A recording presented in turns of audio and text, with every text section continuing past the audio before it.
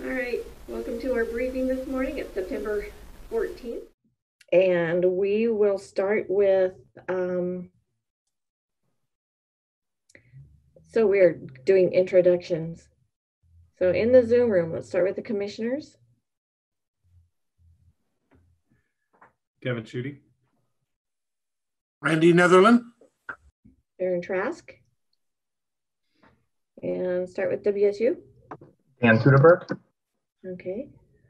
And then who else do we have on the line? Lisa Duwall. Lisa. Frank Pinter. Kelly Frazier. And it looks like Sheryl. And we have Sheryl, Hilt, and Jason Dracobly in the sheriff's office. All right, perfect. Thank you. All right, Dan, take her away. Well, good morning, commissioners. Thanks for the opportunity to chat with you. You should have received our summer 2020 quarterly report. Kind of goes over all of our programs that we've been doing all summer, late spring into now. Just a few touch points for you.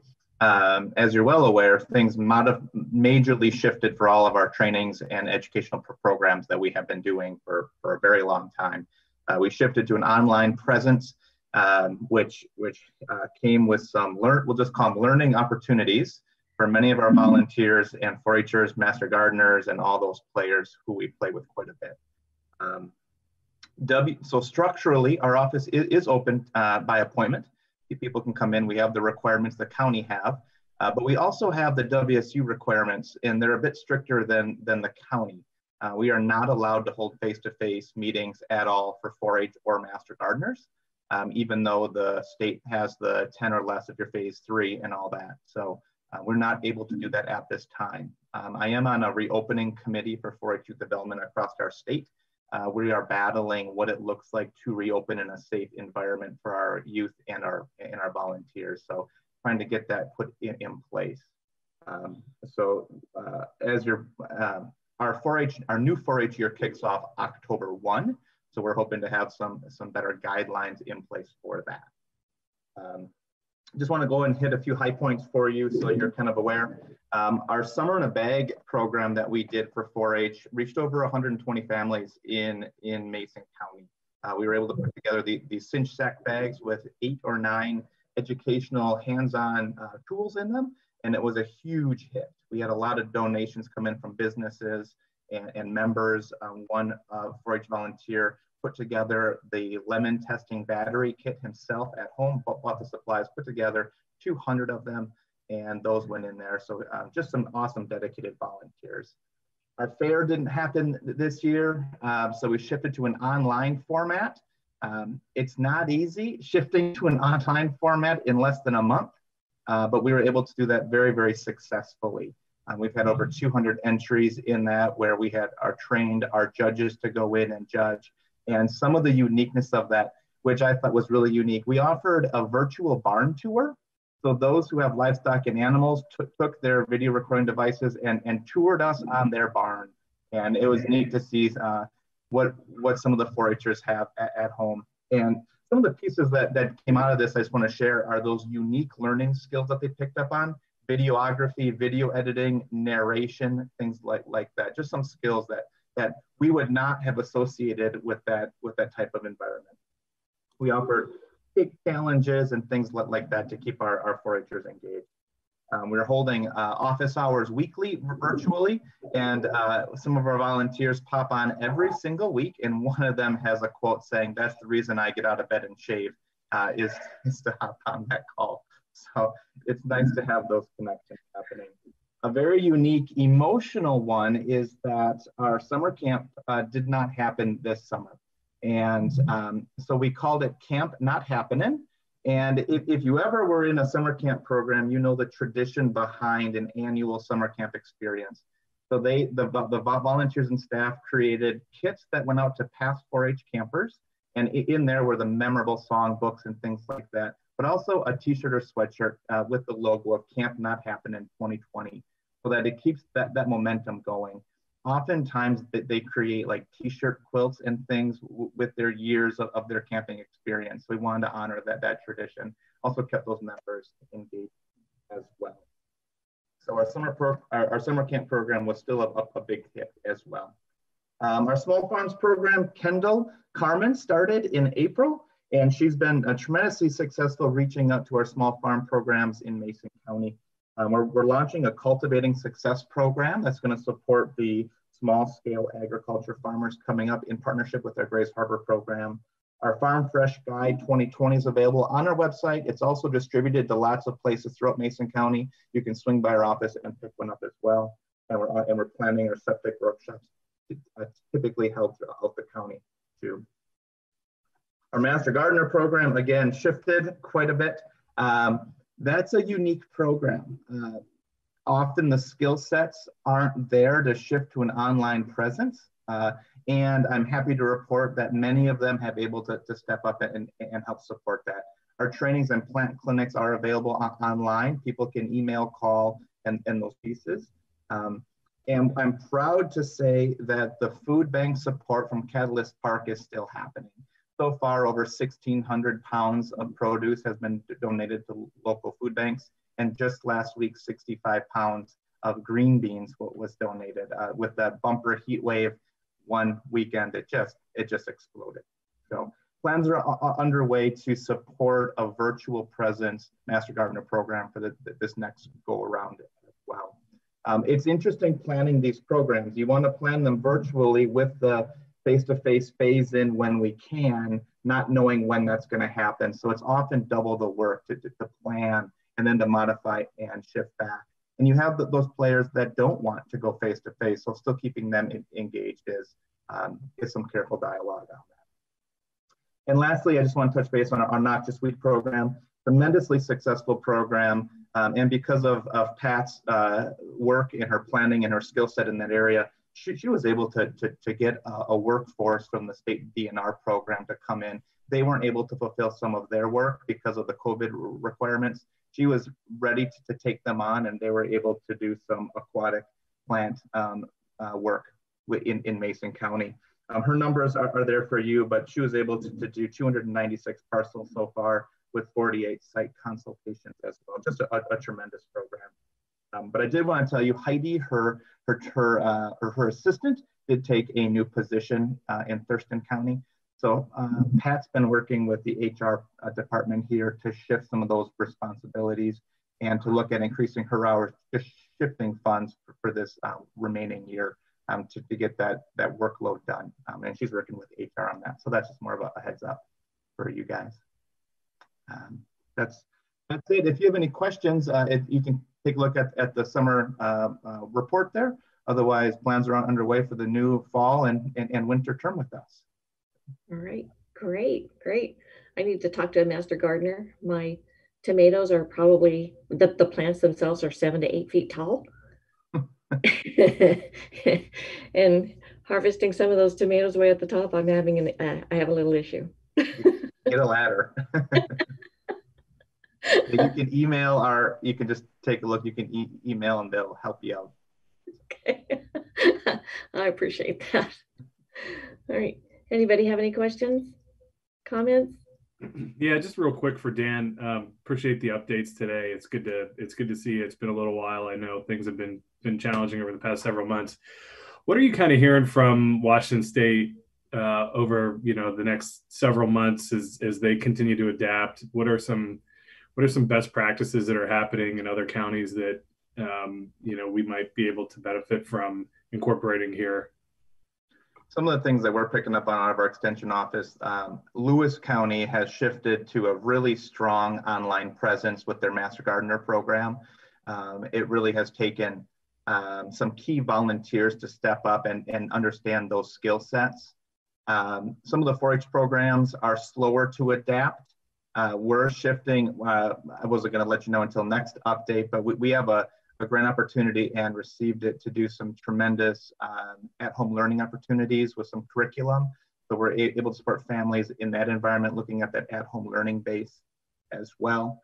The drive-in Wi-Fi things are a big hit in certain parts. I'm much more successful in Grays Harbor. I've installed 3 so far in Grays Harbor in very rural areas like Hump Tulips and Ocasta. We have those available for Mason too, if you can think of any spots that need more drive-in. However, the weather is shifting, as you're aware, and drive-in necessarily isn't the best spot. So the shift in dialogue has been to more openness meetings inside, social distancing gymnasiums or rooms available. Our conference room, if you can socially distance appropriately and meeting those guidelines for internet accessibility. Those are always those hot topics. As you can see, 39 counties across the state handling this very, very differently is a challenge for WSU. And if you read the news, WSU is having some COVID cases that are a bit off the charts. So that's a real challenge. But some of the more savvy approaches are supporting the online formats as much as possible, meeting in small groups with volunteers once we can, get the planning underway. So Dan, I'd like to just maybe chat a little bit about the hotspots. I'm sure you're aware that PUD3 has been installing hotspots as well. Is that in conjunction with your program? How are you guys partnering on that, if at all? And then how is yours funded? Because I know a later conversation we're having today is going to be regarding some of our CARES Act funding and requests made by PUD specifically for that. So is there any opportunity for further partnership or any other funding sources that PUD should be thinking about going toward that you're aware of?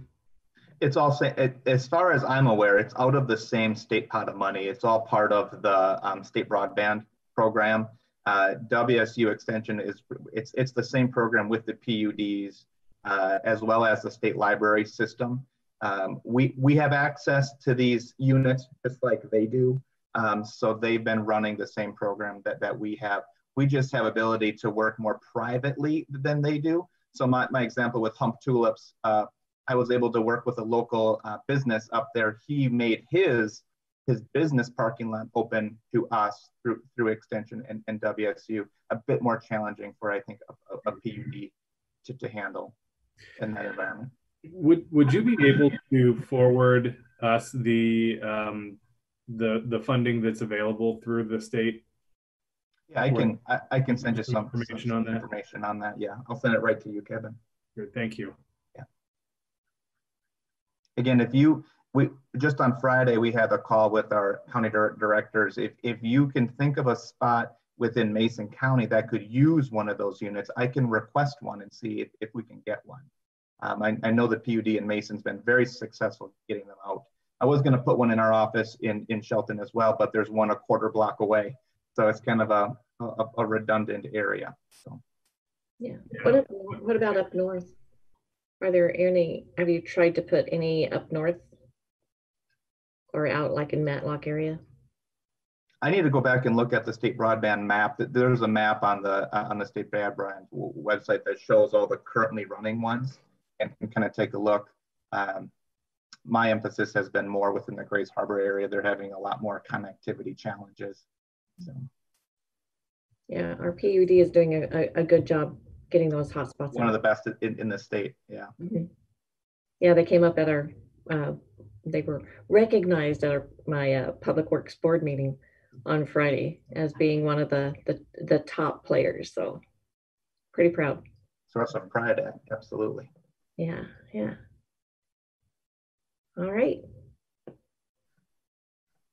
I guess we have. Thank you for your time, Commissioner. What's that?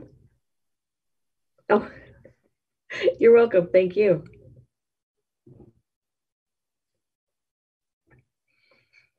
All right, let's move on to our 9:15 with the Sheriff's Office.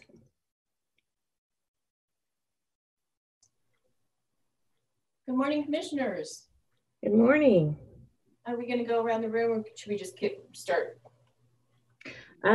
Looks like the only additional person we have on is Jennifer. Yay, Jennifer. Okay, well, as the first briefing says, this is really informational. This is about the Sheriff's Office budget, and just to let you know, where we are. I know we've talked briefly at other briefing meetings about projections and where we think we're going to be. Right now, as of the end of August, we are 2.7% underspent. But as you can see by the attached spreadsheet, that doesn't look to hold through the end of the year. So with the possibility of getting the CARES Act funding that we've talked about, and maybe some other FEMA money, it looks like we can balance out. We just needed to update you on where we are, where we think we're going to be going forward, and see if you had any questions about any part of the budget, and see if we can confidently hire 2 open positions for deputies. So Sheryl, it looks like a lot of the items could be covered by, or should be covered by CARES money for some of the supplies, correct? That's what we're hoping. Yes, that's one of the things we're hoping for, yes.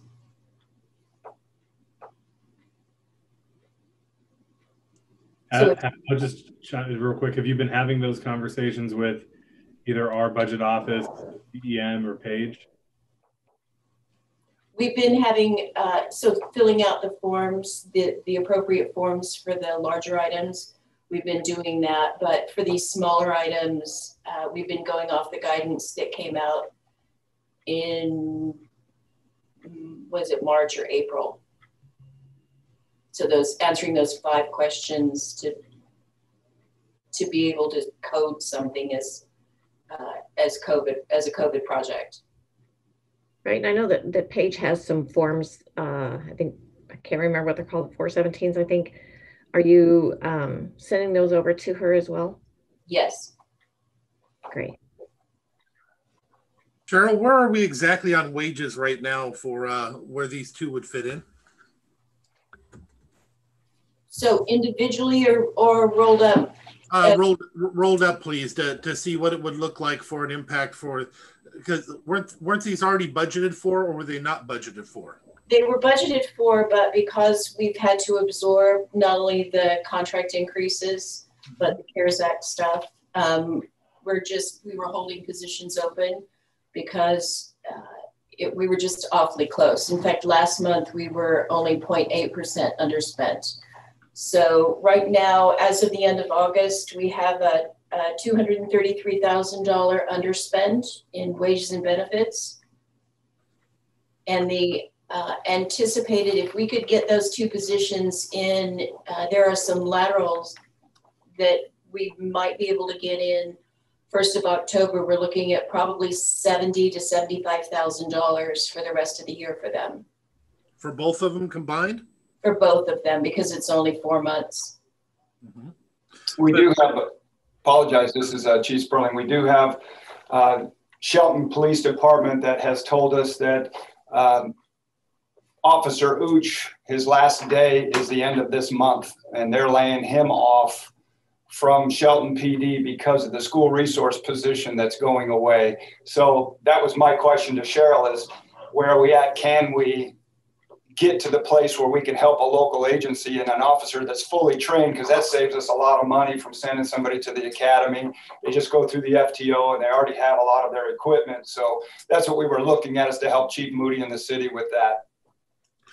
I guess what I'm looking for, and I appreciate it, because we definitely don't want to lose somebody that's already knows our area, already educated and ready to go to work. That makes no sense to lose them. My question is actually this. It's expected at the end of the year, we're going to be rolling in some of this CARES Act money. So I don't worry about it from the standpoint of paying for it this year. What I'm more wondering is bringing these 2 officers on going to change anything when it comes to our ask for status quo plus plus an addition of the wage increases for the next year's budget? No, these would be to fill our 96.5 FTE level we have right now. Yeah, we already have these positions. We just haven't filled them. Correct. That's what I thought. So yeah, I'm in favor of moving forward. And they were already budgeted, right? They were, yes. But not the increases. Well, we didn't budget them at quite as high as a lateral would be, but with all of the other moving parts, we think we can, and the fact that it's only for 3 months, we think we can take care of it. Yeah. Sure, you can't see my fingers, but what I'm doing is holding up an inch. It's just a little bit difference. That isn't that gonna make or break us, I don't think. I don't think so, no. Yeah, I'm supportive. I think it makes sense. I think you have the capacity. Well, obviously, as we always do, just continue to monitor through the remainder of the year. And as Chief noted, laterals may cost a little bit more wage and benefit wise coming in, but you save on the training side. So I think it makes sense, and I'm supportive. Great. Me too. On top of that, a school resource officer is going to be one of your kinder deputies. So bringing somebody in that knows the community, knows the area, even knows those kids as they get older, that's invaluable. I don't think he was a school resource officer. I think he's just the junior hire. School resource officer probably went back to the streets, and then he, being the bottom of the totem pole, last hired, would be the one let go. So I don't think he was a school resource officer. What did you say his name was? That's Konica Uch. He worked for the Skokomish tribe before he got hired by the city. That's what I thought. He has a brother named Savoth Uch, who is the lieutenant for Skokomish as well. Okay. Yeah. Well, okay. Good. So yes, we're going to keep a really close eye on going what our expenses are going forward. Probably not going to be able to give back 5% this year, though. Appreciate that. Thank you.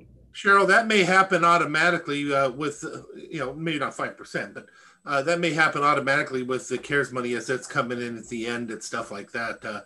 Right now, I wouldn't worry about that. If you have it within your ability to snatch a couple of seasoned, already trained officers, I hate to see us lose that opportunity. We only have one in our sites because that's all they're going to be laying off. Tomorrow's another day. Pick up another one. I hear they're leaving in quite massive numbers from Seattle, so I'm sure we have opportunities to get some amazing officers. We just swore one in on Tuesday from Seattle. That's right. We need to welcome him to our arms, to our team. So unless there are any other questions, that's all I have. But Chief Drac has something else for you. So I guess it was 2 weeks ago that Commissioner Trask was over, and we discussed an issue that appears to be showing up in law enforcement. It's going to be the new mandates that are probably going to come down for body cameras and car cameras. And for the last couple of months, I've been researching costs on them and such. And right now, the cost for 50 body cameras and 50 car cameras, and then the infrastructure and technology behind it, it's going to be somewhere around $700,000 to $800,000. The cost for that can be spread out over a 5-year period. On top of that, it's my belief that I would need at least one employee that is not a deputy, but just a community service officer that would be specialized in running the system, doing all the public disclosures and other technical sides of the system. So I guess the big question here is, that's a lot of money to be asking for, and I'm not sure where it comes from. We're pretty sure that the mandates are going to happen. We don't know if they're going to be funded or unfunded. If it's unfunded, it's going to fall on our laps. Right. I typically assume that anything coming from the state is unfunded. Yeah, you're right. Any questions on that? Chief, I'm not trying to pick a fight or anything, but it's part of what I'm thinking in my head, because I am actually in favor of something like this at the end of the year, when we're looking at one-time cash expenditures. I think this might be a very good thing to look at if we have the dollars available, and I think personally think that we are going to have the dollars available.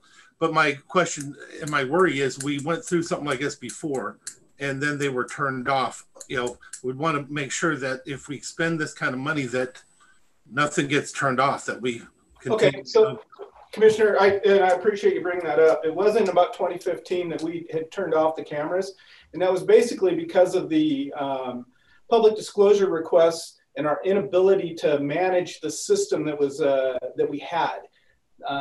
The technology now and the law to the public disclosures have changed, so that it's going to be a lot easier for us to manage the system, the software and stuff. If we design it up front the right way with the right cues and stuff, we can save a lot of time and effort on our part, manpower time, in managing it and what have you. Before, we were doing it manually with staff spending, road deputies spending a whole lot of time doing that. And I believe that in 2015, we'd even submitted a request for 2 employees to do that, and that got turned down back then. That's the way it is. But to protect us from public disclosure problems and getting sued because of public disclosure, we decided to shut those things down. But you're positive that if we reinstituted it, that this would be protected, we'd be okay? I truly believe so. I would need another FTE to do that, though. One of the things as well, right? I'm sorry, what? You're working with IT as well.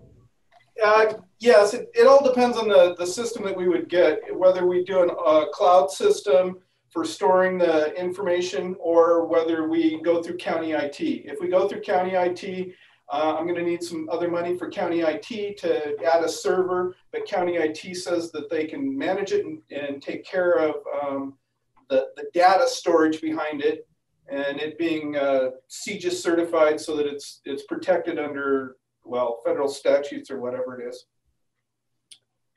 Also, I can tell you, when the Washington State Patrol got car cameras, our complaints went down by 1/3 just because of documentation. We've always been in favor of having video cameras, protecting the officers, and it's no longer he said, she said, you've got video. We've always wanted it. It was just that we were in violation of some of the public disclosure stuff. We couldn't keep up with it. Chiefs, I'm only speaking for myself, not the commission, but I would hope that as we look on this next year, I see this as a positive. I see that there is an increase, though, for the ongoing. I'd love for you guys all to have a discussion with IT about merging those IT issues that we have with the county IT staff and utilizing them for the sheriff's department, so we can maybe do some cost reductions so we can get you this person and keep this on going. I'd like to see us move forward with this eventually. We're going to be hit with it anyway, in my opinion. Better to plan and put it in place now instead of trying to scramble to take it out of a budget or something in the future. Okay. Yeah, generally, I'll just share my thoughts. Generally very supportive of it. I think, as Chief Sperling mentioned, I think it's a benefit not only to the community, but to our officers and deputies in the community. You know, it provides an extra layer of accountability, you know, that oftentimes goes, you know, without when we don't have these tools at our disposal.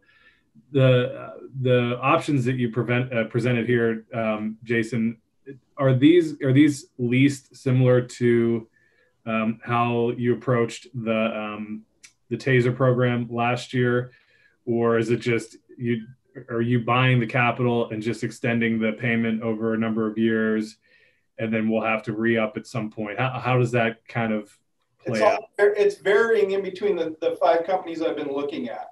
Okay. So there is the option. One of them is Axon, which is the TASER company. They are the cream of the crop. Their costs are probably going to be somewhere more around, over a 5-year period, $800,000 to $900,000, because they manage everything. They are probably the best product out there. There's a couple of other products that I've been looking at that are really good. They're 80, 95% the way there, and they don't cost as much. You're not paying for the name brand as much. One of them's a company called Coban. It's the same one that the State Patrol is using, and it's both a body cam and a car cam system. It was very instrumental in a officer-involved shooting case that we got involved in down in Lewis County a few months ago. And I'm telling you, when I saw that video, I knew that law enforcement needs to go to that. It protects law enforcement, it protects the public, it protects everybody. Does let me ask like this: does the city of Shelton currently have body and dash cams? The city has an old product of Axon. They're currently, and we've been working with them, looking for a new product. They can go their own way. They can hop on board with us. We might be able to, if we did internal storage through county IT, we might be able to store their data for them at a cost. I don't know. I don't know where they're going right now, but they've been invited to the seminars that I've put on here for the last, I don't know, couple months. And all they have is body cams. They do not have car cams. Mm-hmm. And I would go both body and car cams. Yeah, no, I agree with that. I think that's the wise move. I would be interested to see if they're, I know this is the quotes are for 50. I don't know if getting an additional 25, in on a contract with the city makes sense, if that, changes the economies of scale and pricing, or kind of how this world works. But I would be interested in seeing what potential exists on a partnership with the city. I think they might appreciate that as much as we would. So just the thought, if it doesn't work, it doesn't work. But I think it would be good to kind of have a unified front on this and kind of ensure folks in the community that, the two largest law enforcement agencies in the county are utilizing, the same technology or similar technology and have a similar approach to this, implementing a program like this. Okay. Right. You might want to hit Chief Moody before his 131 days are gone. He might be interested in doing this because of that. Open the wallet a little bit before he heads out.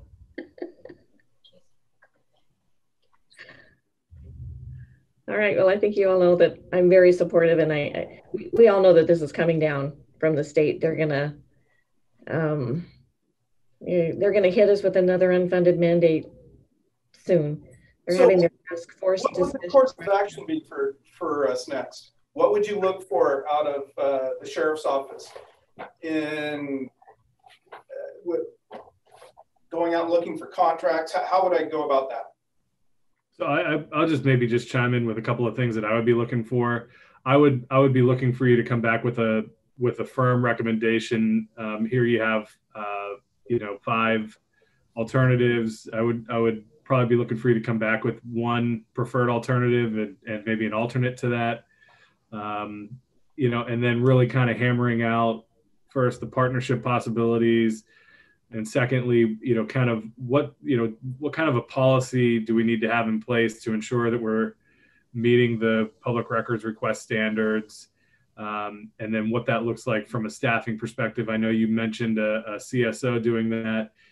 Is that the right way to go, or are there clerical positions that we could that we could look at that would potentially be a little bit cheaper but still have this kind of a focus and skill set? So I think this is a really good start. I think you did a great job. I mean, you even included here about what the changes to upfitting costs would be, because that's a really important part as we look at next year's fleet purchases. But just coming back with a really more preferred option for the sheriff's office that works for you, and harder numbers. Okay, will do. Chief, this is Randy. I also have an opinion on that. I would like to remind you, I'd hope you would sit down and work with IT to look at some of the different cost savings, what we might be able to do internal, how we may be able to pull together some of our stuff and have a cost savings so we can maybe hire on.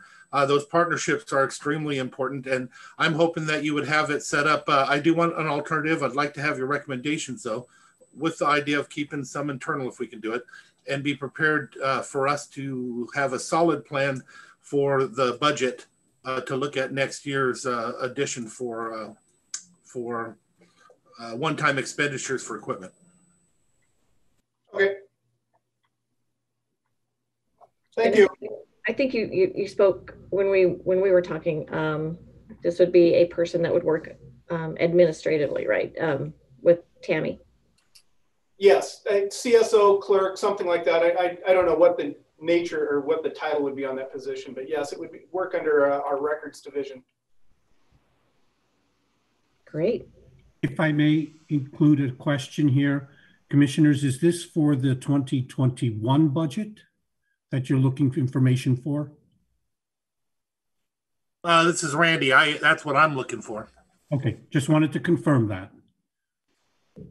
I guess we could have a different approach. I'd like to, have that conversation be guided by, what Jason's able to kind of figure out in terms of, what their preferred alternative is and have an idea for it. I think ultimately, even if we made a decision, immediately this month, I think it probably would push into 2021. I don't know what the timeline is to have this equipment received, upfitted, implemented, and everything. So I do think it's a multi-month process, but I think it's probably going to be a little bit of a both and kind of deal. Okay. If I can interrupt, I know for a fact in talking with the providers, they're all getting hammered from other law enforcement agencies asking the exact same thing. So they're all have high demand upon them for producing their products and getting them out. So the sooner that we can make a decision and get our order in, I think the better off we're going to be. Yes, it may come in 2021, but I think the sooner that we make the order and get in line, we'll be better off. And I think this is not going to be just a Washington state issue. I think it's going to be a national. I think it's every state's going to be going this way.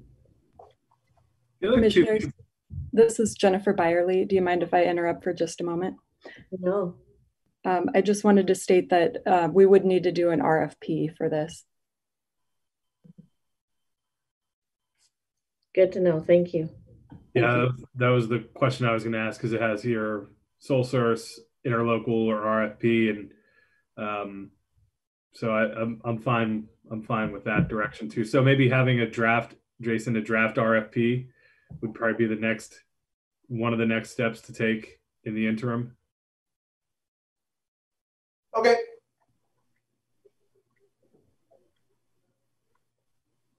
I'll get it out in the next couple weeks.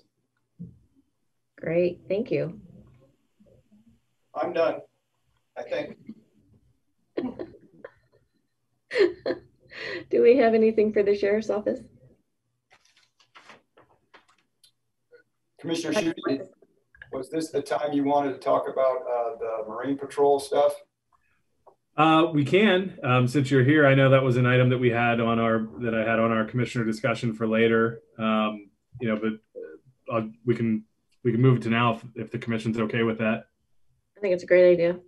So basically, I kind of wanted to follow up on Chief's email from last week. There's been a lot of talk, in particular at Mason Lake, regarding some of the boating activities there and safety concerns. And so I know Kitsap had taken some measures to address it.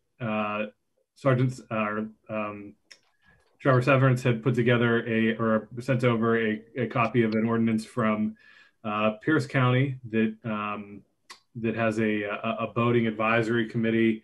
And so I kind of wanted to get a sense for where the commission was and wanting to look at this issue. Commissioner Netherland, you could probably appreciate it's been a couple of years since we've had a boating conversation, so it feels like we're due every couple of years to have one that gets complicated and messy, but just kind of wanted to get some sense of where the commission was, and obviously with Chief Sperling and Dracobly on the line here, if there are any questions on the survey that was attached or any other That discussion will be due by our choice or not our choice, but it'll be coming. True. I guess, one of the things about having a boating advisory committee is, is always the same concern is, how do we manage that? Is that something that lives in the sheriff's office, or is that something that falls under us? Is it a matter of, is it a matter of, do we know what ought to be done? And do we need to go that route? And so I have some questions, I guess, about that being a preferred route, but kind of open it up for discussion. I think Sergeant Severance was just bringing it up, seeing if it would be a possible solution. He said that the sheriff's office they sit in the chair position of that committee, but it also provides for communities or homeowner associations, whatever it is that's bringing a complaint. It provides a separate body, not just the sheriff's office, not just the commission, that's what their main focus is to re-examine the waterway rules and ordinances that we have and the watercraft ordinances that we have. And it may be a better body of diversity that would be able to address some of these things. He was just throwing it out there. I said, hey, let's forward it and see what the commission thinks. We can have a say on the ordinances, but if we've learned anything over the years, we don't have a say as the commission when it comes to implementation at all. So, I don't know. The ordinance aspect I don't have any issue with, but a inappropriate sense of security by them thinking that us running this would make it be implemented different isn't realistic. Yeah, you're right. It doesn't matter what ordinances are in place if we don't have the manpower or the resources to enforce it, or it just, a lot of it has to be in our presence unless it's a certain type of a crime. We have to witness the crime in order to enforce it. And with the sound meters and the way that ordinance is written, it's very hard for us to do anything. You have to be on shore and you have to measure the boat between two certain distances, and it has to read a certain decibel level. It becomes super complicated. I think there'd be ways we could possibly simplify it. I know Mason Lake, well, we've met with them multiple times and they're having their conversation as to whether they wanted to try to see if an ordinance could be put in place to do away with over the transom boats. We were under the impression that some of our neighboring counties had ordinances prohibiting them, but Trevor found out last week that they don't have them. It just happens to be that Mason Lake is a nice, long, skinny lake that allows them to zip along. And then when we show up, we have to go on the boat lift and the word gets out and they all disappear. And that's the complaint that they have is, well, they don't do it when you're here. I know, but we can't be there all the time. Most crimes are committed when you're not there. Yeah, everybody seems to be on good behavior when we're flying the flag.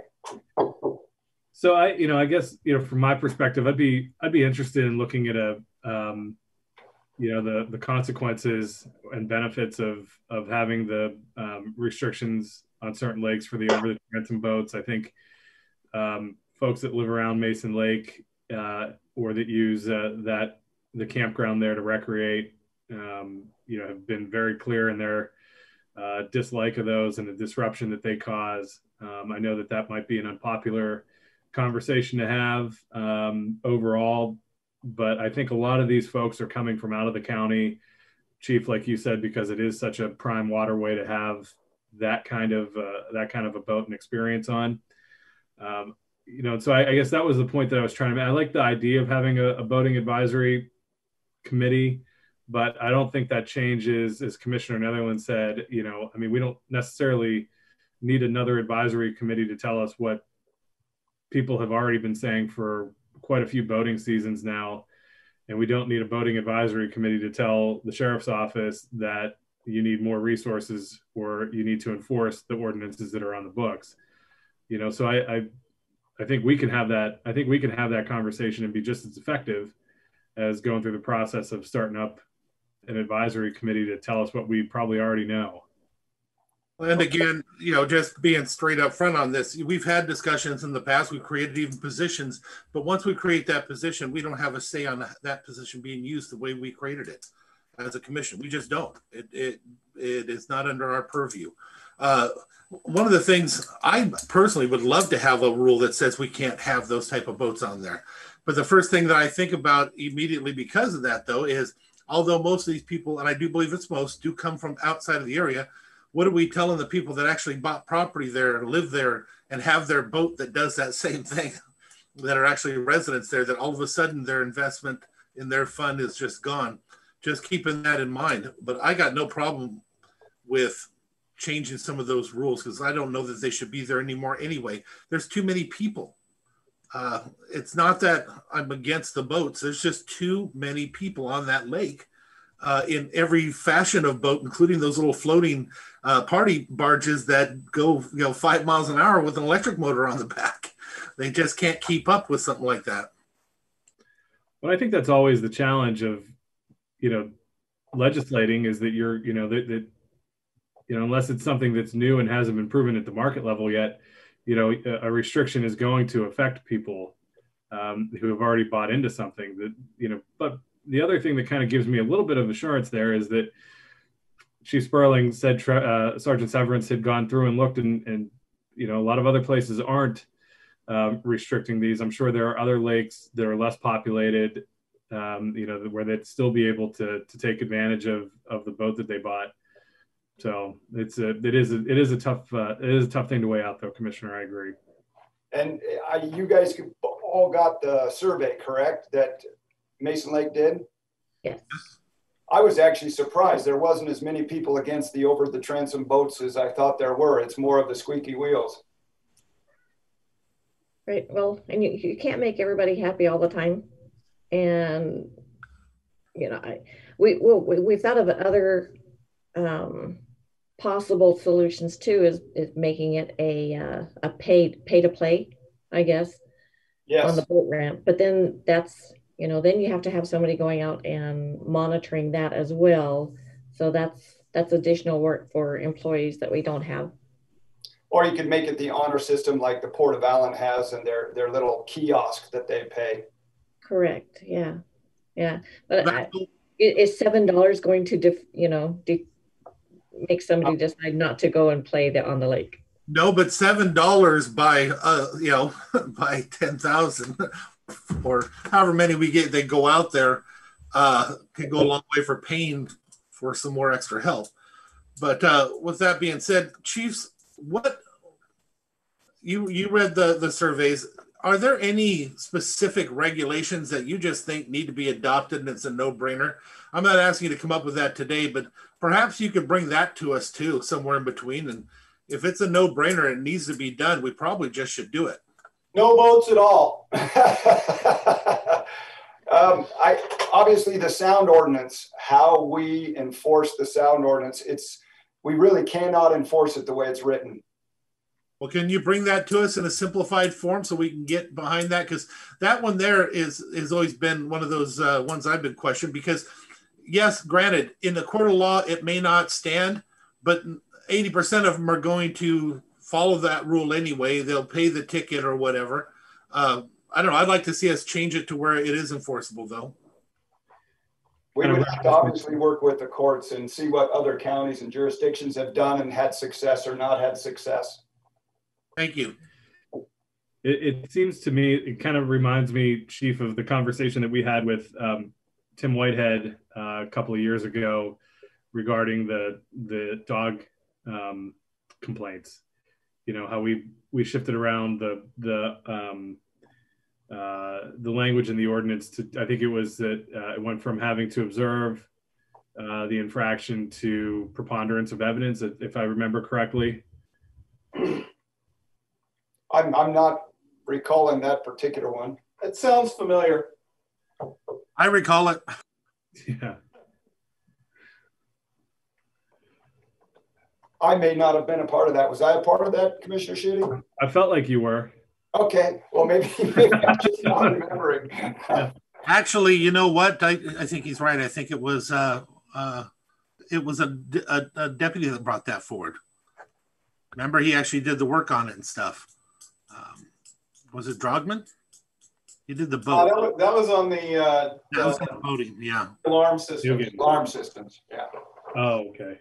So here's a question on the boating. Can you, as a commission, can you mandate a fee for that lake specific, a fee that would be, say, $500 a year?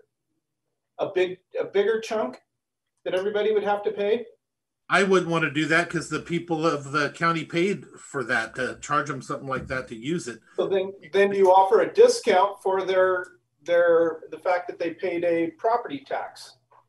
I have no problem if we can find a way to do it to where those who pay, our county residents, pay a lesser fee. I'm always okay with that. Okay.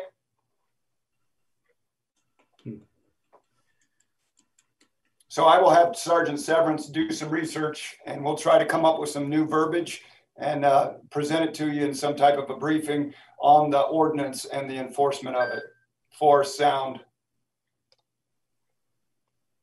Sounds good. Thank you. Thank you. Thank you, guys. Sorry, I was a bit distracted. I was sending the code to somebody. Goodbye. Thanks. Auf Wiedersehen. Can you? I know it jumps around and it's really hard to get. We can still hear you, Sheryl. All right, let's. Oh, the Zoom room. We gotta love it. Let's move along and go to our Public Works briefing. Morning, Commissioners.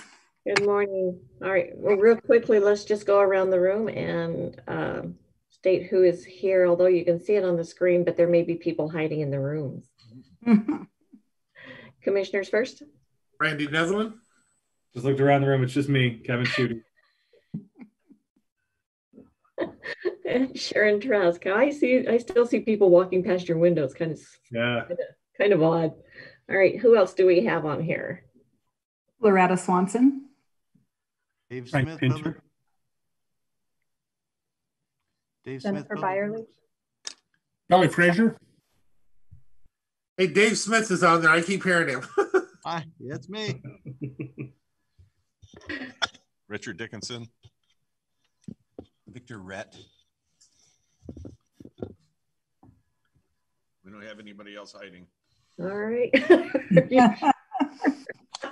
Nobody under the desk over there, Richard. That's full disclosure. Perfect.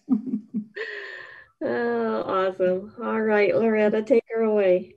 All right, Commissioners, we've got a few vacations that the hearings examiner has heard and made recommendations, and Dave will go through those. We're asking to put those on the action agenda for approval to vacate. And Dave can give you some quick highlights on those. Okay, the first one is vacation number 400, and that is recommend the board consider the hearing examiner's recommendation for approval. And did you want me to go through all of them here or one at a time? Or do you have a preference? I do not have a preference. I'm okay with putting them on the agenda. I'd probably be voting against them, but might as well just get them on there. That's going to happen. Okay, and then vacation 402 is consider the hearing examiner's recommendation and it be approved, and that's at East Eleanor Peak Place. And the third one is vacation 403. That's vacating a portion of unused East Mason Lake Drive West.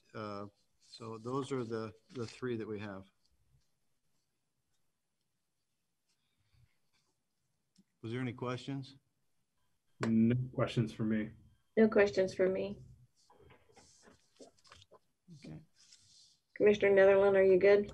Nope, no questions for me. All right.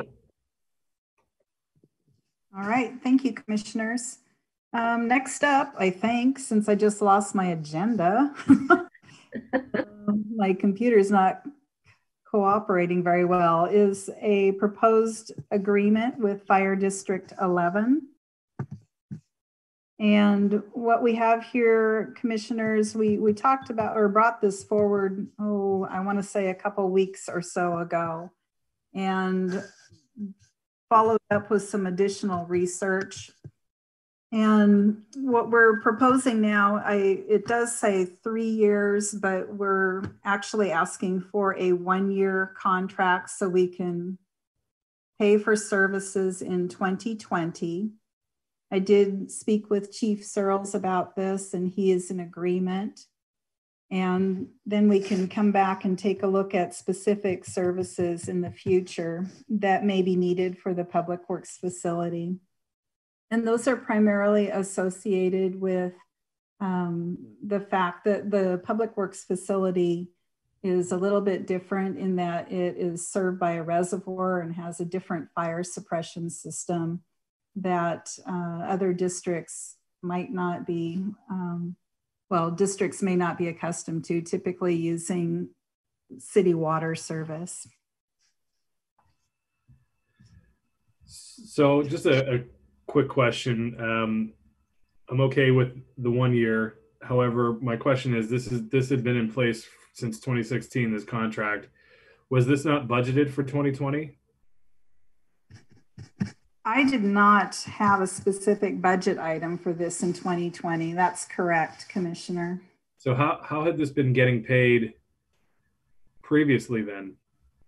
Under intergovernmental services, we do have a line item that would include that. So we do have a BARS code item that we could pay for this service.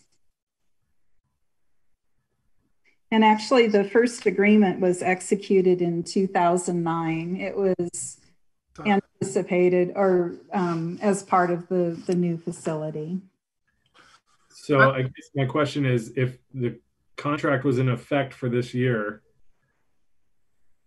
why would we need to do anything right now on this and just come back with so that they should in theory still be able to get paid for this year? It's 2021 that would be an issue, and it sounds like there's conversations ongoing about adding to it. I'm not sure that why we would need to do anything other than pay them.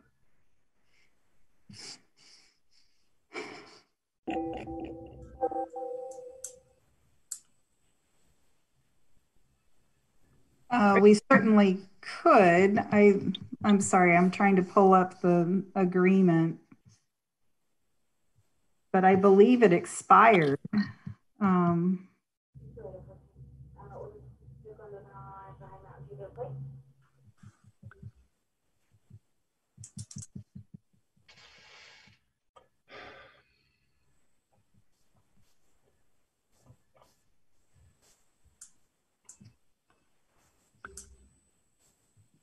While she's looking for that, I'm glad to hear that it was before that, because I was pretty sure that that was already in place well before I ever came here, because I never remembered having a single discussion on a new contract of that sort, especially in 2015. But it's always possible, but I thought it was much older. And the only thing I can remember is something that carried forward, a reissuance of an agreement.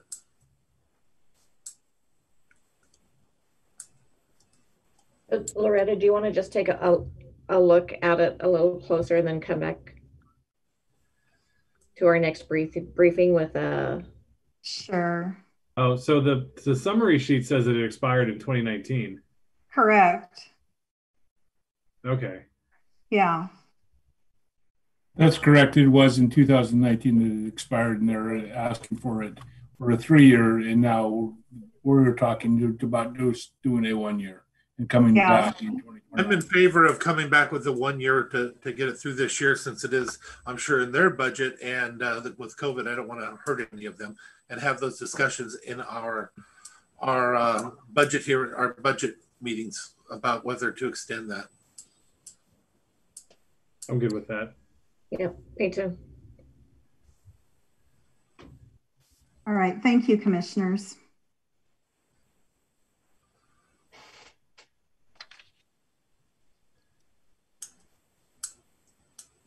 All right, we will bring that forward for 1 year so that we can pay for services in 2020. Great. Okay, Richard has an item to, well, an announcement of a promotion and then a request to fill a position. Richard? I kind of got, let's see, I think we're talking about the same person. Michelle Morris has been promoted to, she took Creed's old position as senior accounting tech. And now we have an open position. Michelle's old position is, I believe, is a clerical. Yes, it is. It's a clerical 1 position. Clerical 1 position. We'd like to re-advertise and hire. I'm in favor. Sounds good to me. Thank you, commissioners. I'd like to say that there's going to be some big shoes to fill there. Michelle meets daily with our utility customers and handles the billing, and she just does an outstanding job working with our various water and sewer utility customers, and she will be missed in that position. Now, wait a minute. Aren't you responsible for hiring her to the new position? So it's your fault. I know, right? Darn it. I'm sure she'll bring those great customer service skills to her new position as well. Well, it's always exciting to see somebody advance. Yes, most definitely. Okay, now I think that there's engineering. Oh, yes, we've also got a request, commissioners, to advertise for our on-call services. And these are services that we typically put out every year or every other year. And these are for our geotechnical consultants, our hydraulic analysis, a variety of services that we may need on a short notice. And that's why we go with our on-call service contracts. And we are requesting approval to do that again this year. Good with me. Yes. I'm good. Thank you, commissioners. Now there is also a, looks like a replace resolution 2020-62. Correct. That was for the vacation request. Is that right, Commissioner Trask? Yes. So Phil, or excuse me, Dave, if you could speak to that. We were forwarding a vacation request and the applicant modified it to include a portion of the alley to the north of the property as well. Yes, and we went out and looked at that at the new request and forwarded the recommendation to the hearing examiner on that one.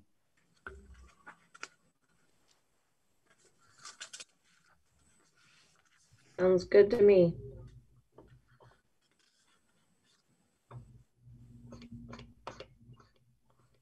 And commissioners, any other questions about that proposal?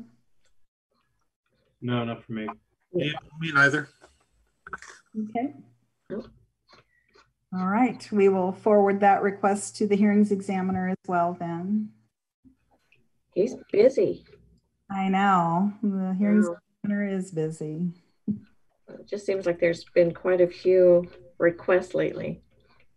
Yes, we're clearing them out. And be good to wrap those up. Yes, yes. Commissioners, I guess the other thing just to share with you as under a discussion item, I did speak with a property owner along Island Lake, and a handful of residents there are looking to meet with representatives from Public Works to talk about speeds along Island Lake Drive. And we're waiting to hear when that date might be set, and we'll be available to meet with the community. So I just wanted to advise you that that's moving along. And then also, oh, I'm sorry, go ahead. I was just going to ask if you would just keep me in the loop on that. I'd like to participate. And also, do you have a sense for when we would be able to see the data, the first round of data from the signs that we installed there? We should be able to download that in the next week or so, Commissioner. Okay. Yep. Thank you. You bet. Thank you. And do you have somebody in the room that's new to Public Works? Yes. I'd like to introduce our finance manager, Victor Rett, and very happy to have Victor on board. He's already been bringing a great attitude, excellent work ethic, and of course, great experience, and very, very pleased to have Victor on board. And I know our finance team is really excited to have him as well. Thank and you, Loretta. getting us all trained up here tomorrow and prepping for budget. So much thanks to Jennifer and Leo and their assistance. And of course, we're wrapping up our field audits. And yeah, Victor's hands are full with all kinds of good things. Well, thank you, Loretta, and good morning, commissioners. It is a pleasure to join the staff of Public Works, and I look forward to serving the citizens and residents of Mason County and bringing additional expertise to answer and respond to your questions, and I suppose that's it. Welcome aboard, Victor. Welcome. We're happy to have you, Victor. I look forward to meeting you in person one of these days. But welcome aboard. We have an amazing team. Thank you. I agree. I'm very happy to be a part of it. Well, we're happy you're here. Commissioners, have anything for Loretta? If I may, commissioners. Oh, yes, yeah, sorry. A quickie update also. I have had some conversations with Chief Welander in preparation for Pinter in the Skokomish Valley.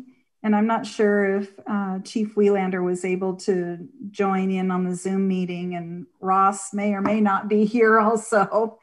But we definitely have our minds set towards what we can do to make life a little bit more comfortable or be prepared for our road closures in the Skoke Valley this winter. Is Chief Welander on the line by any chance? I do not see him in the room. Okay. So what I would ask Loretta, and if the commission is okay with this, is if on our next briefing day we specifically have an invitation to both Chief Welander and Ross to have a full conversation about what the valley is going to look like, what options are available to us for the fall and winter. I think it's really critical that we all get together on this one and have, number one, an idea of what we should expect and how we're going to communicate that to the community as well. And I think Chief is a good conduit to the community out there. People still like firefighters, I think. So sure he'll be really helpful in that. But I think we absolutely need to have a formal invitation and briefing on the issue. Okay, that's a great idea.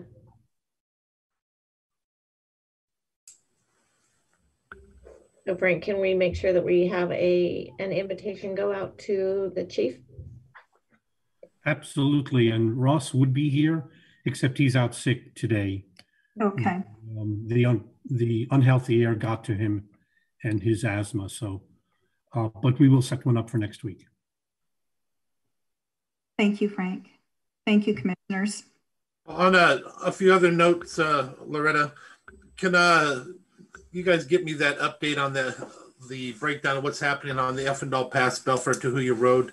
They were going to look at some of the different options, put a timeline together, and get that back to me so I can put that out to the people there. I also was going to get a little bit more information from them on that culvert drainage pipe timing and stuff, so that I can let the people know that as well.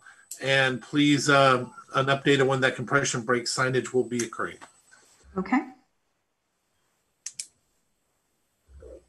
Dave, are you still on, and do you have anything at this time to add, or will we follow up? Yeah, Commissioners, I got with the engineering manager over at the PUD, and they are well aware of what we want to do there. And Chris told me that he would find out whose cabinet it is. He believes it's CenturyLink's cabinet, and he's going to find out who the contact person is. And he was actually going to contact me.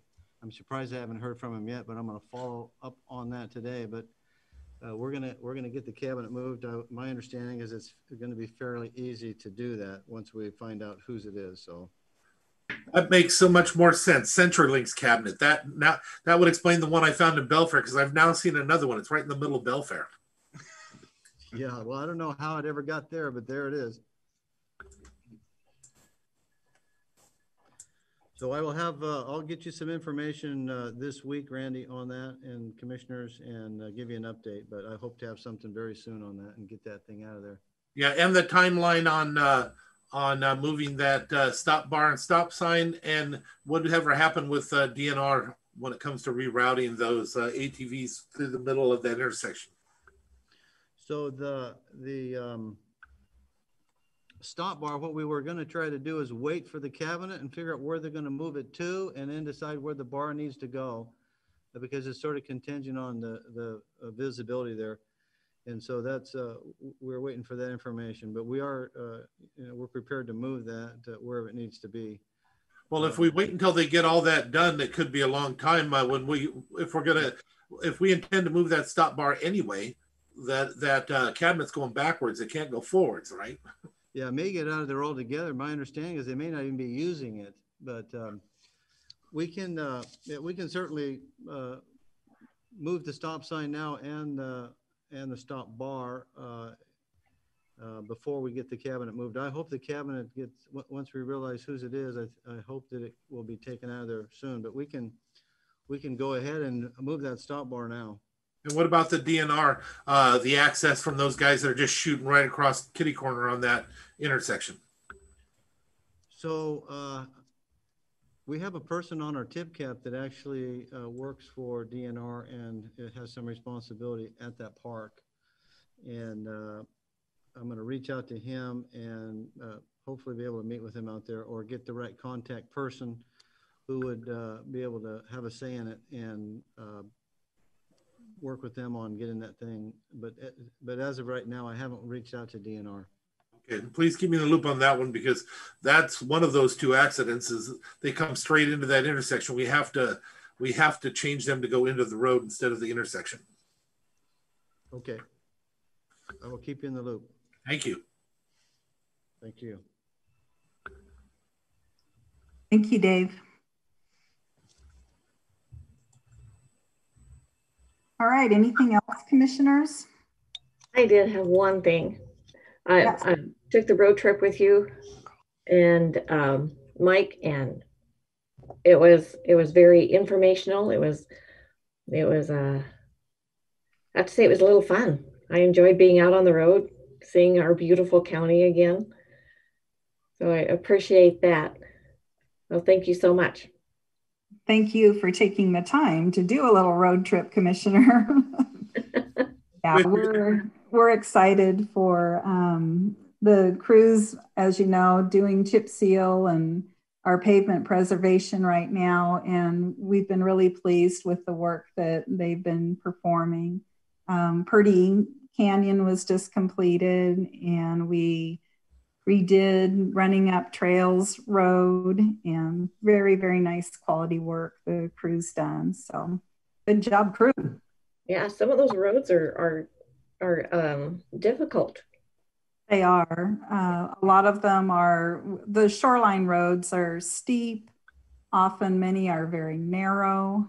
We're working in people's backyards, in the neighborhoods, and it's that all of those things can be a little bit challenging. And we appreciate our community's patience as we go through and do this necessary work.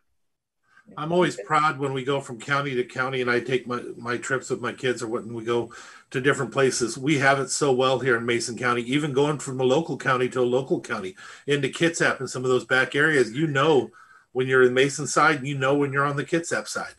And whenever you see some bad roads in the county, it's usually state highway and it's not ours. Just wanted to make that point for those that are out there listening. Good point. All right. All right. When are we going to get? When are they going to do the 300? That is a good question. I'm sorry, Commissioner. We were supposed to get a schedule back to you. We'll give our friends at DOT a ring. Thank you. All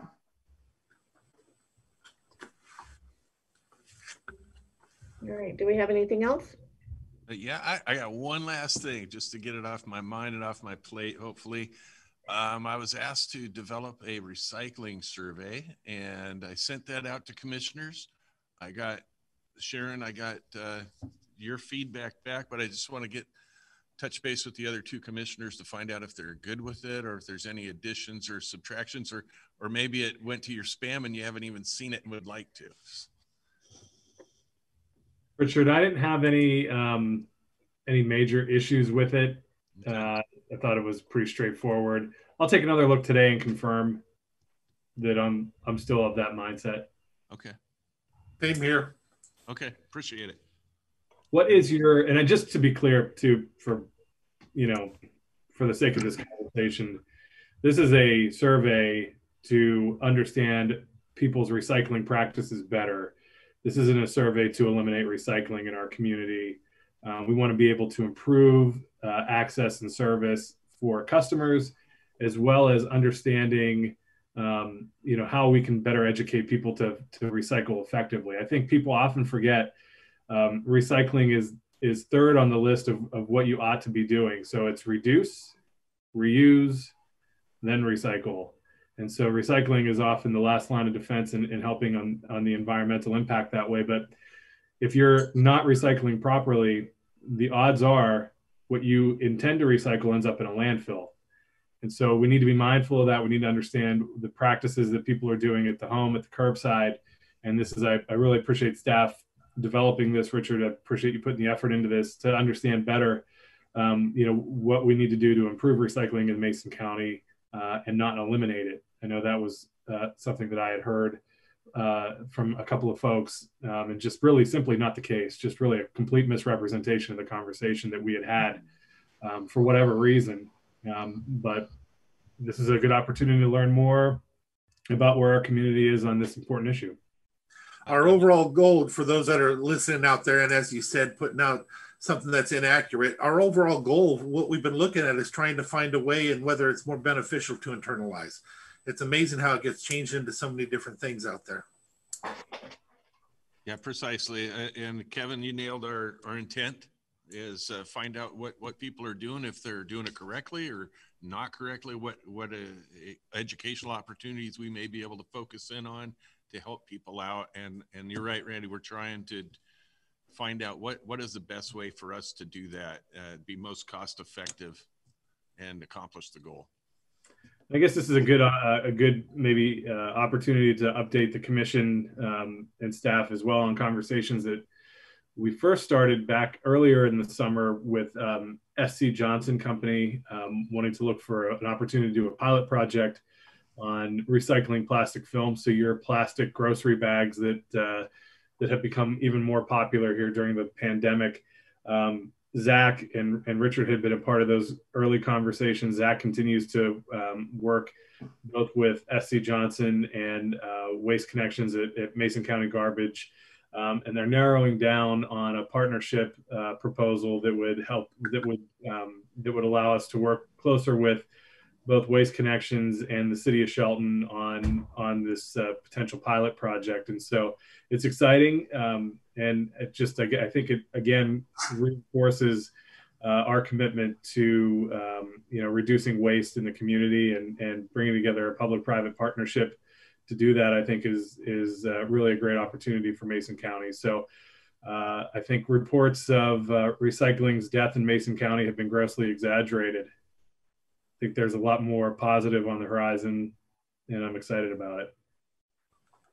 Yeah, I agree. I think the survey is put together well. I appreciated you asking for our feedback. I think we went through it, and it looks pretty good. As far as my comments and stuff, and removing some of the things that made it long that people might decide not to participate because of the length. But I think recycling is definitely not going away in Mason County. And so let's make sure that people understand that. Thank you. Thank you, commissioners, and thank you, Richard, for jumping right on the survey work. Most appreciated. Yes, well done.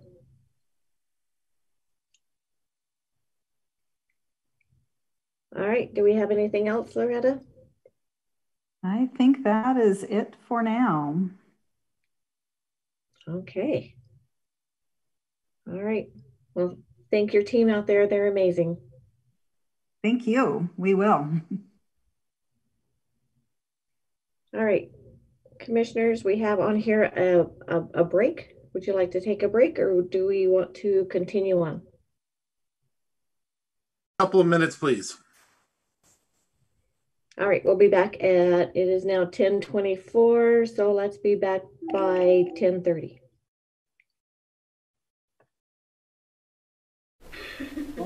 Commissioners, thank you. And good morning. We've got a couple of items that we wanted to talk about. The first one is the CDBG COVID-19 emergency grant funding. If you remember, back in April, the Department of Commerce extended a grant for $126,878 to Mason County to add on to the CDBG public service microenterprise grants that we have we've received annually for a couple of years. The county decided to split that, $50,000 to microenterprise and the balance of it to Community Action Council. Microenterprise was successful in distributing 20,000 of that 50,000. They have $30,000 left. And they don't foresee being able to distribute that. So they're asking the commission if it would be okay to take those unspent dollars and transfer them into the public services grant and allow Community Action Council to distribute that $30,000 to households rather than micro enterprises for additional COVID relief. Honestly, I would rather, because that money we wanted it to go towards businesses, I would prefer that it would go to the EDC, so that, because I do know that they do have some businesses that are still in need. One of the problems that we have with how this thing was set up was how small of a business they actually have to be. The requirements were not realistic at all. You almost have to be a business that doesn't have a business. You have to be a failing business to qualify to mean where you were failing from the beginning if you consider the amount of money. So it was designated as part of their micro enterprise grant program, which required you to be in lower income category as a business. And so it does limit the amount of businesses that it can service. So it can't be used in the same way that, for instance, we gave the EDC $300,000 to assist businesses for COVID-related expenses. These dollars need to go to low and below certain threshold recipients. I can't remember exactly what it was. And the saddest part was it was for the whole business could only make so much. Correct. Or have so much. Not that the individual was still made nothing and couldn't qualify. It had to be under a certain number of employees with a certain number of dollar revenues. So it's difficult to get that type of business in Mason County. And so the EDC would then also contribute in the distribution of those dollars, but it could be transferred to the Community Action Council for citizens.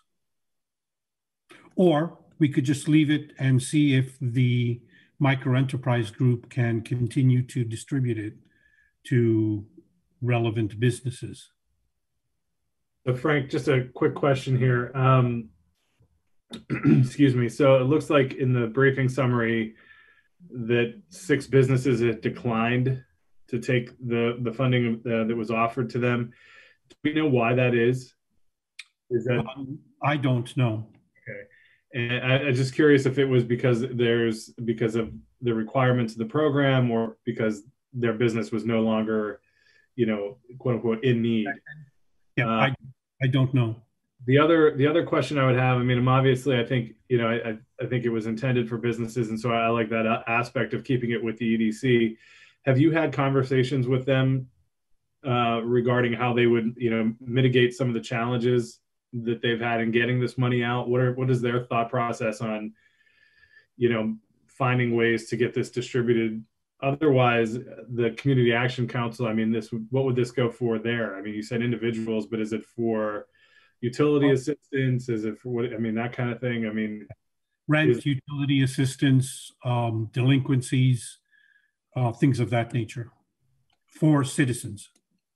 Because I think, the question becomes, if we're having people decline the money through the EDC, or we're not clear on how the EDC is going to be able to distribute the remaining dollars, is there a different parameter that the Community Action Council uses that would make this get this money, liquid into people's accounts quicker or more effectively? And I think that's an important question to kind of parse.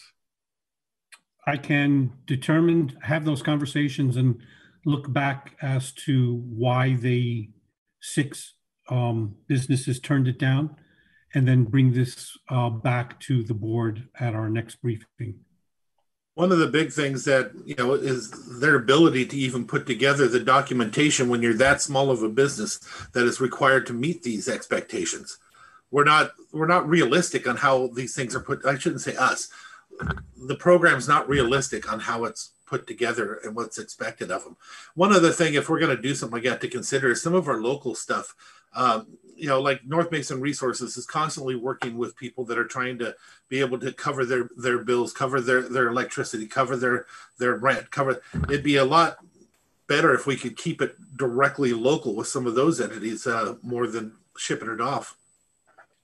Unfortunately, however, this package grant was packaged under the CDBG program and its umbrella, which has its own restrictions and limitations. So what we can do is go back to the EDC and the Community Action Council and see how we can better package this as a business-oriented program, and then come back to the board. I'd prefer to see it go to our businesses. They're struggling as it is, and so if we can help them out, I would like to do that. Great, we'll do that. The next item is the CARES Act funding update. Obviously, there's a number of changes to this document. It's somewhat of a live document, and I'd like the Commission's input on how to modify it if necessary to better assist the board in understanding what are the options and what are the details of the items that are listed there. The first major thing is Mason County received an additional roughly $1,390,000 of funding and an extension to utilize these funds from October 31st to November 31st. So there's more money to put towards some of the programs that the board would like to use for assistance. What I put highlighted or brought forward, were the PUD request, PUD 3. They had brought forward a request previously for various options, one of which was for delinquent accounts. There's a number of utilities that have put forward requests for delinquent accounts. The PUD 1 has also requested $50,000 for assistance in covering their PUD. Hood Canal Communications has put forward a request for $105,000 for delinquent accounts on their services. And the Port of Allen has requested additional dollars for lost revenue, $18,000. I know previously we talked about whether or not lost revenue can be identified as an item for recovery. The county can't use those dollars for lost revenue, but I'm not sure if a business who has lost revenue should not be availed of the opportunity to use CARES Act monies. We donated $300,000 to the EDC. I was going to say a business is, without a doubt, that's what they have to show. That's where some of the problem comes in. They have to show their loss. So we are doing it for business, but government entities, though, still, I'm curious about. Yeah, and that's the issue there. Port of Allen is a government entity, and do they fall under the same umbrella as the county in that we can't assist them with, quote, lost revenues, revenues lost to COVID-related issues. So I'm doing some research, and we'll talk with WASAC this afternoon about whether or not they are or are not eligible. Okay. Can you send a message? Because I think Tony will be on, Tony Hansen with Commerce. He'll be on the call at noon. So let's see if we can either send him an email or ask that question while we're on that call. Correct. I will. The other one was a letter from the state suggesting that the counties look at nonprofits and what we can do with the funds that we have to assist with nonprofits.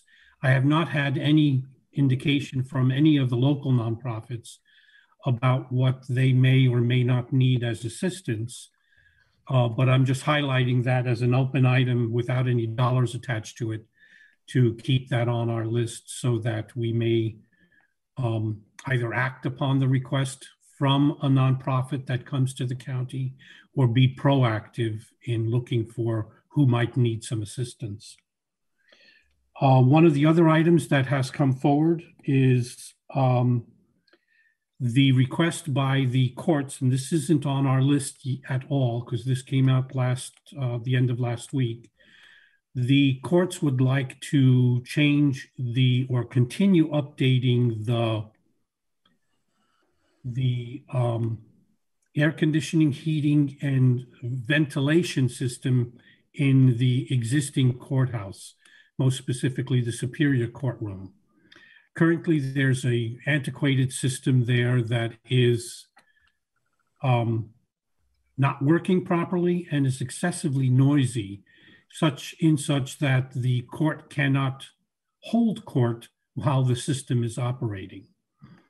So there is a $105,000 ask that the court is putting to the administrator of courts for additional CARES Act funding from them to cover the upgrade of that unit. Actually, it's a couple of units. The county has started doing the upgrades. I see Kelly's on. Kelly, do you want to speak to that point for just a moment? Sure. So it's a upgrade to the whole second floor of the courthouse. Our system is built, and we put a tower on the roof to cool the whole courthouse off, and we only have a few units that is hooked up to that. So this would hook up to what is there. Well, was going to be phase 3 to the courthouse, 5-6 years ago when we did the upgrades that we have just never got to or whatever. So this would put new system in both courtrooms upstairs and in the administration office, which would take the new filter system, which would filter out 99.9% of whatever it filters out. And we would put a new blower system on it so it would blow throughout the courtroom without the noise that it's making now, so they can conduct their court and jury trials. The problem is that they've spread out so far that they're talking all the way across the room, and with that going, they're not able to hear. So with that said, just this is not coming out of CARES Act money, at least the county's money. It's coming out of the AOC's funding through to the courtroom. So they have put in an application for funding for the $105,000. What the county will need to authorize is a sole source approval. As Kelly mentioned, this is the third phase of a project that we've been working on. And Frank, I have actually went out and got 3 bids for this, and the 105 would be the cheapest bid through Bradley Air. Okay. So, and that we would, it would require an authority to use a sole source process in purchasing the unit. So the courts will be bringing forward for next Tuesday authority to go ahead with the purchase of this based on the authority from the AOC as a sole source purchase. So Frank, so we've already started this process, right? Are they pretty sure that they're going to get the funding from AOC? Yeah, I'm fairly sure, yes. We have not started on it except look into it and bid it what it would take. I am looking for the thumbs up as soon as we can, of course, because it takes a while to get the equipment here and get it going. We're going to have to do some core drilling all the way to the roof of the courthouse to bring in fresh air and stuff like that. So, yeah. And Kelly, by doing this process, is that going to open up more space in the courthouse, or are we still having to use because I know upstairs in the main courtroom, right behind it is the big unit that stands. Yeah, it will open up a little bit more space maybe in the jury rooms because we'll be eliminating that unit that's in there and moving it so it's not making a noise against that one wall. But as far as space for the courts, no, same space. Same space, better units, upgraded filtration, and quieter units. What it does allow them to do is to utilize all of the space that they have. Correct. Right when they're spread social distancing, they can't hear from one end of the courtroom to the other because of the noise of the unit and the lack of the filtration. Are they using microphones? They are using microphones and they're recording, but on the recording side is where the hum of the noise is coming in from the air moving. That wasn't supposed to be snarky, but. Oh. I think I'm going to ask that question too. So this is just a heads up to the board. The courts are waiting for approval from AOC. And once they get that approval, we'd like to move and jump on it very quickly to get the system ordered and to get it installed as quickly as possible. When do they anticipate hearing? I'm trying to remember. I think the last one they heard within 2 weeks. Yeah, I think Judge Goodell was thinking that they would be hopefully by the end of this week or at least early next week. I think is his thinking. They did submit it already, so hopefully that gets through really fast. Okay. Sounds So, good. one of the things that we're going to come forward next Tuesday is for authority to transfer to the EDC the funding for the local media, as well as funding for the Community Lifeline program. Do we want to add funding for utilities for past due delinquent accounts and funding to PUD3 for hotspots? I'm sure. May I? On that, I would hope that, you know, I know that the rest of us are on board with giving money to the PUDs in a sense, even through the EDCs when it comes to taking care of some of these clients. I have no problem with that if we can show that it was actually due to COVID. You know, just giving people that didn't want to pay their bills money that were delinquent. I'd like to have some type of mechanism to show that it was delinquent because of, for example, you lose your job and you got an extra $600 from unemployment, you decided not to pay. That was your choice. You're actually doing better than you were before. Many of our neighbors were. But if those that lost their job and then weren't able to get unemployment, that's a serious connection for COVID-related not paying of that bill. I'd also like us to consider, if we can, the PUD for the hotspots. They're working hard on getting the funding for the hotspots in different areas, and they've not been successful. But without a doubt, I think those hotspots are definitely a direct COVID-related expense.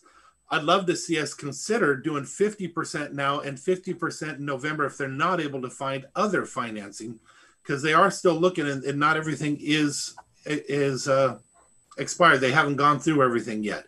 Because if it can come from somewhere else that we can't touch, it would make more sense to get some of that funding from that. So I guess my ask of you is to consider 50% now, 50% November, if they cannot find funding elsewhere. And before we start throwing money out there, that we find a way to show that it was COVID related for paying for these delinquent accounts. I'll just jump in real quick on that. I think I'm comfortable with the 50% for the Wi-Fi. I think it's a critical need. Part of it, and I had a conversation last week with Annette and Creekbaum and Lynn Eaton from PUD3. Part of it is the reason I asked Dan Teuteberg this morning to send over some information on other funding sources. I'm interested in sending that over to the PUD to see if they've reached out to those entities to have, to have that conversation as well. And I think this helps kind of, support that program as they investigate what other opportunities are out there. I think it's really critical, in particular in our rural parts of the community, that there's access, to internet, especially with kids, doing the remote learning and people still potentially working from home. I am supportive of, and I think we should move forward with the assistance to the utilities for delinquent accounts. I'll use PUD1 as an example. They have narrowed their request window, specifically to target potential COVID-related accounts, and I trust their judgment on that. And so I think we have the ability and the opportunity to move forward with providing that kind of a relief to utility, not just the utilities, but to their ratepayers as well. But I also would be interested in a couple of other things for the commission to consider. One, and this is directed at Frank and staff, is getting a reconciliation of the spreadsheet of what we've committed to and what we've dispersed already, and just kind of clarifying that so that we know kind of where we stand, even with the additional money that was recommitted to the county. But I also think having a conversation with the commission about the nonprofits in our community. We know that there's a need, even though Commissioner Netherland mentioned North Mason Resources. A lot of these nonprofits have been scraping by in good times in order to serve their clients. So I would imagine in the economy that we're in, that they're probably struggling to get their regular donors to participate, who may have to shore up their own finances. So I think we should do a broad ask to nonprofits in the county.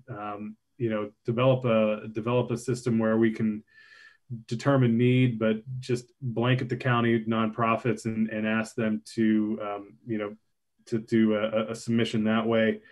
The other thing would be interested in talking about is what resources our schools might need in the interim too. I know that their CARES Act contributions in many cases have been run through, and just trying to determine what needs they might have through the fall, and then potentially looking at a second round of business support. Commissioner Trask had mentioned that the EDC still has a number of businesses that are looking for support. I'd be interested in having the EDC come back to us potentially with a request for a second round of business support in the fall. Yep, I would like that as well. I think that I spoke with the PUD3 also with Lynn, and I trust them to know who needs it. I mean, they went out for they have the 30, 60, 90. So people that are on the 90-day list. I trust that they know that they truly need that money and to pay for those bills. We don't want them to be cut, not have their electricity or their power. But also for the hotspots, I would agree to pay half now, but I have a feeling that we'll be putting the other half out there as well. I'm fortunate to be on the Public Works Board, and we talk about broadband frequently. There's not a lot of funding sources out there anymore to reimburse or to help get that money out there, not even from the federal government. And so, and there's no grants available now through Public Works as well. So I think that eventually we'll be paying that half. But I would be willing to wait until November. Just make sure that we get that out there before the end of November. Okay. You're muted. Ready. So again, I'm supportive of the second round without a doubt. I'd like for us to do that, but I'd like for us to have the EDC come in and look at different parameters. The parameters that we've set has hindered some of the businesses that need it the most, their ability to get it, because we used somebody else's parameters from before when we did this last putting out of funds. So perhaps they can bring us an ability to widen that net so we can help more businesses that may be in trouble right now. I met with one down here. They're talking about that's been open for a year, things like that. You have a store right here in Shelton that this last weekend we were talking to them, and they literally they didn't qualify because they just bought the business. Even though the business has been in business for years, they had just bought it, so they didn't qualify, and then boom, they bought it in January. Mm-hmm. So being able to have access to help them would be wonderful. The media monies, again, I'm hoping that we put that on the agenda immediately. I love the idea of the nonprofits. I'd like for us to think about actually keeping a cap number that spreads out amongst them. So, it helps, but it isn't giving them everything. The monies for the PUD, I want to go back to that one again. I'm still there for the 50%. I like that. On the ones that are for paying their past bills, I want to make absolutely positive that we are all right with being allowed to give them that money without having some mechanism to show that it was COVID related. It just seems very dangerous to me. Maybe I'm overdoing it, but it seems really dangerous just to give somebody money that because they're 90 days behind that has nothing to do maybe with COVID at all, and no mechanism to show when they come back to us to ask for our proofing of why it was given, nothing to show that it had anything to do with COVID. So if we could please just get something from them to help show that a little bit more. And then I'd also like you to consider, I'm asking you to think about the EDC again. We keep asking them to do more and more and more and more. they weren't designed for this. You guys know that, but they sure stepped up and have been able to do it. I've never been one that has been for giving them a bunch of money each year, but this year their services rendered far exceeds anything that we're giving them. I'd like for us to consider giving them a little bit more this year, and to consider, believe it or not, a small increase of maybe 20 for the increase of 20 for the budget for the next year, realizing how important that they are, and this is going to continue. Just a question on the EDC, I guess. No particular heartburn about entertaining that, Commissioner. Have they utilized the additional money we have already put forward to them? Did they bring on extra staff, or what? As our representative on their board, have you heard of any operational changes that they're making to accommodate? I have not broke that down, but I do know, I would expect that there is something to do with overtime for these folks, because I got to tell you, I've got Karin and them actually out walking the streets of the community. There's no way that we're paying them to do that type of stuff, but that's where they're at now.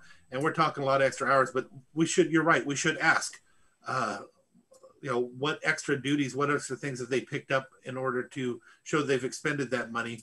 But again, that's not part of their purview, what we're asking them to do.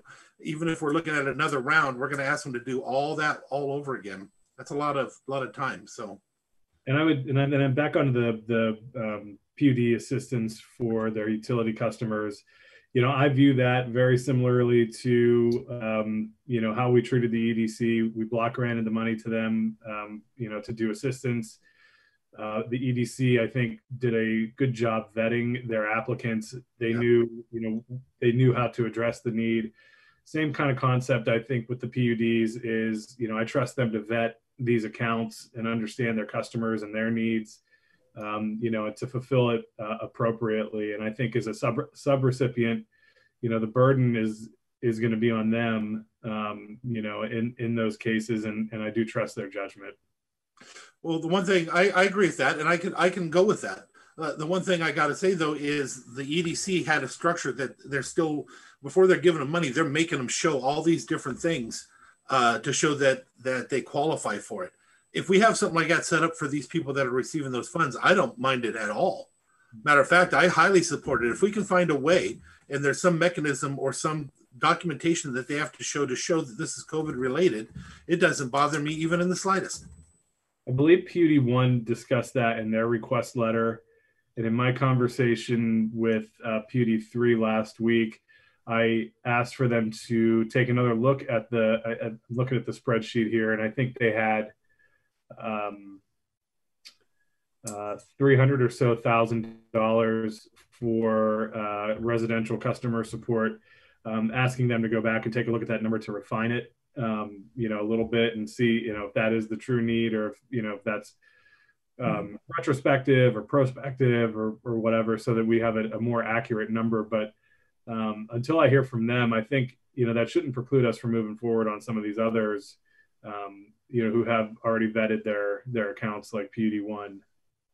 All right, and Frank, I just sent you an email that I received from Lynn from PUD 3, and they go into detail. So they've already looked at the reasons why people may not have paid their bill. So take a look at that. I also sent it to Jennifer. Yep, I will. So is it a go to add additional funding to EDC for staffing? I think hearing Kevin, we'll wait until we're going to ask them to show what they did with the other 21st, and then we'll have that conversation again. Okay. Is that what you said, Kevin? Yeah, I mean, I think, and I don't mean that to micromanage them in any way. My approach would be, it might be more beneficial for Jennifer and Karin if we were funding some extra help versus paying overtime. That's a decision they have to ultimately make internally. But I'd like to know if they were able to utilize the initial additional administrative fee that we sent their way, and then what would be necessary or helpful for a second round, for them to administer that. So I would actually just kind of be looking for them to make an ask. Yeah.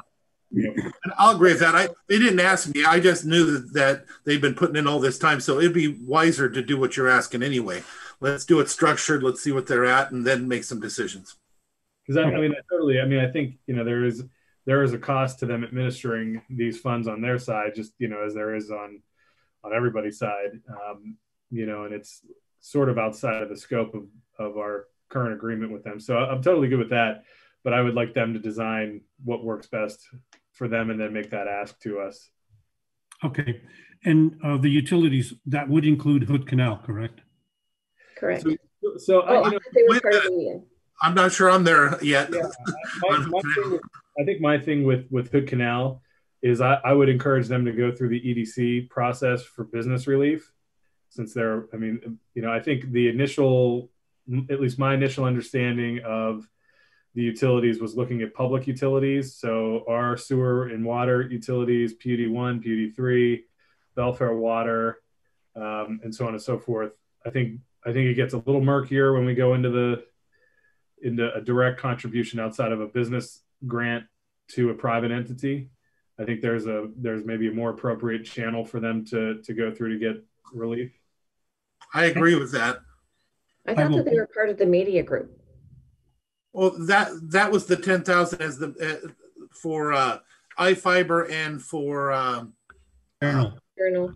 Yeah, those are media. I don't know that Hood Canal Communications is actually considered media, even though they have a channel 3, so to speak. I'm not sure they're considered media. We have a contract with an individual that utilizes them as a media outlet, so to speak, and that person works for them on media, but I don't know that's one of the same. And their ask is $105,000 for delinquent accounts. Yeah, would we do that with any business if they have delinquent accounts, we just cover them? Yeah, what we've done in the past is sent them to the EDC to go through their economic assistance request process. And then that's been limited to $10,000. Yeah. Yeah. I think, at least as the world sits today, trying to parse utilities, I certainly look at water and electric as a more essential utility service than necessarily what Hood Canal provides. But I do think they have an opportunity to work through the EDC to potentially, look at some of the potential new funding that we're going to open up for business. And if we were to do it for Hood Canal, would we also be doing the same for Wave and for Comcast? Yep. And where it gets as a utility is internet, a utility of some sort. Yeah. But all three of those have larger footprints. Wave and Comcast both have larger footprints on Hood Canal. Well, there's a lot of people, though, a lot of students that are using that service, and a lot of people that are working from home. So I want to keep an open mind when it comes to that as well. Okay. So we'll bring some of the items back the next time. We'll have for Tuesday a contract that's going to push some of the funding back to the EDC. And we'll put that on the action agenda for next Tuesday. Well, so far, the only thing I know for sure is the 50% for the PUD, the 20 grand, 10 to the media, and the 10 grand for the showers.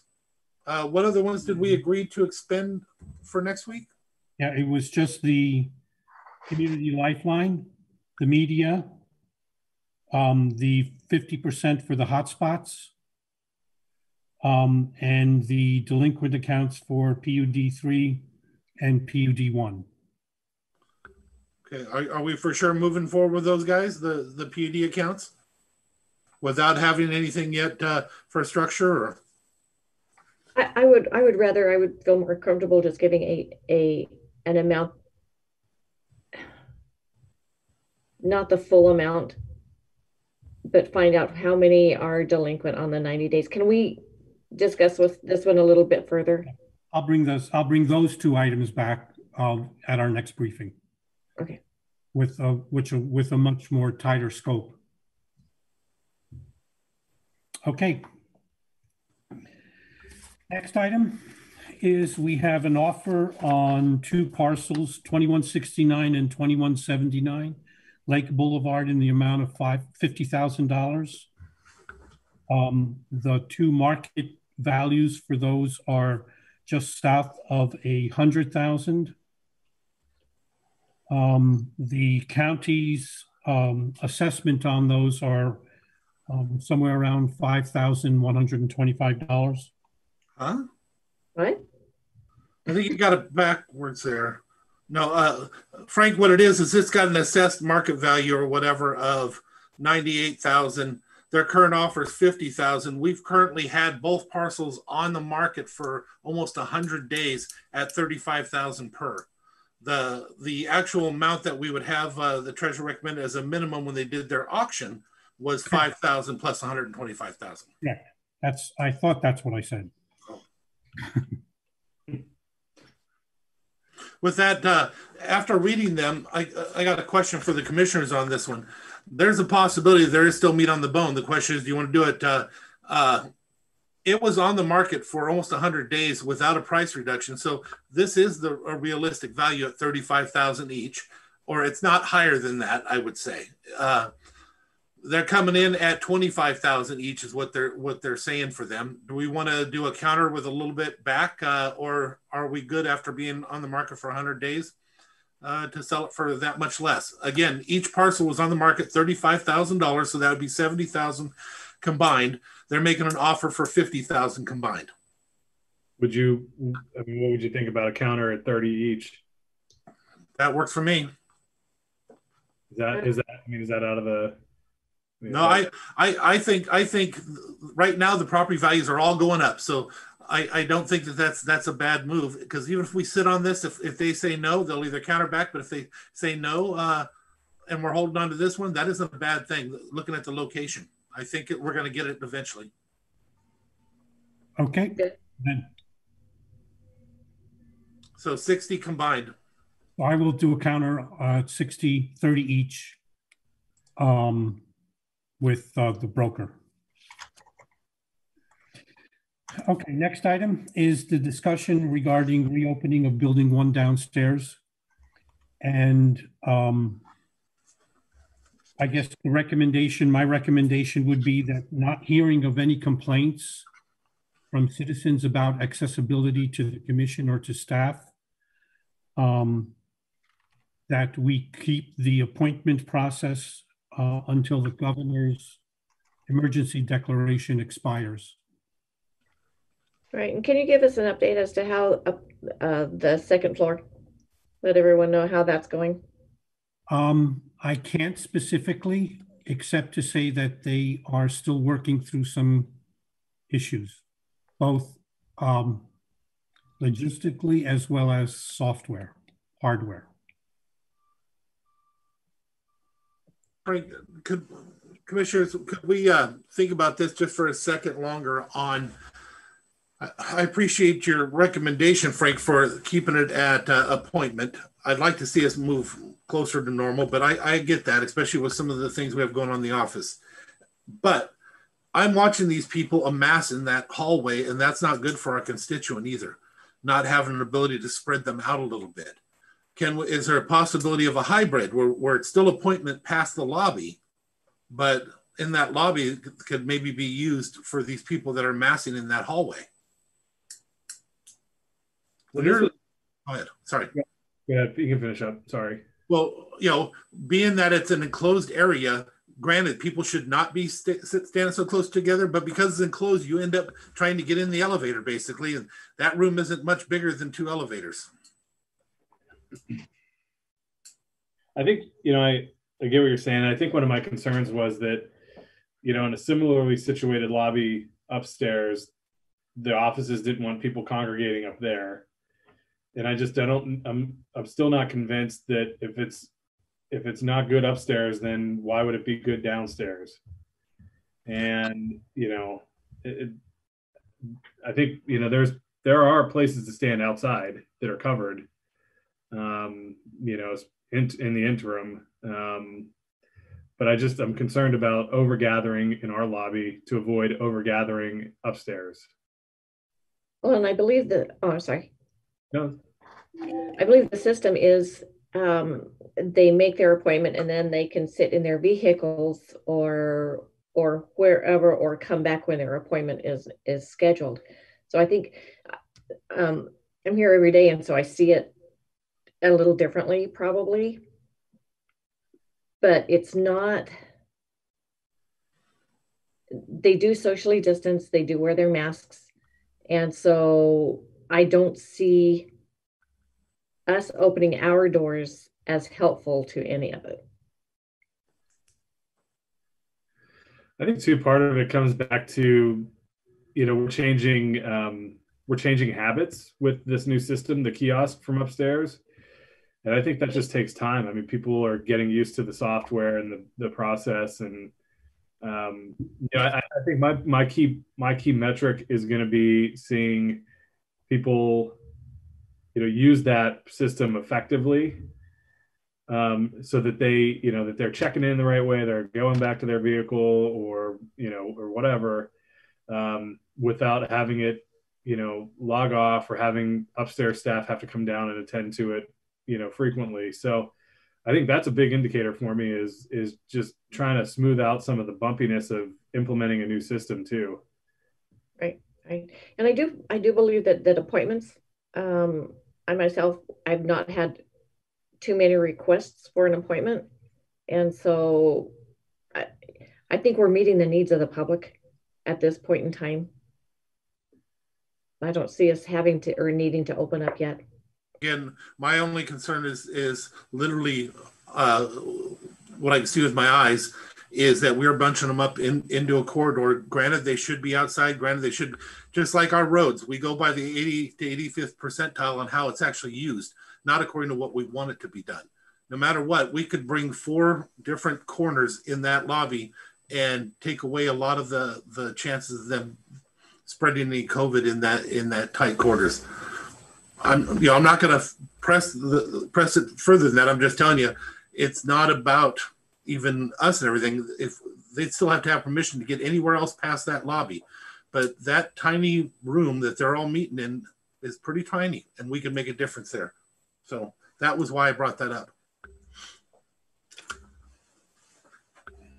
I appreciate that.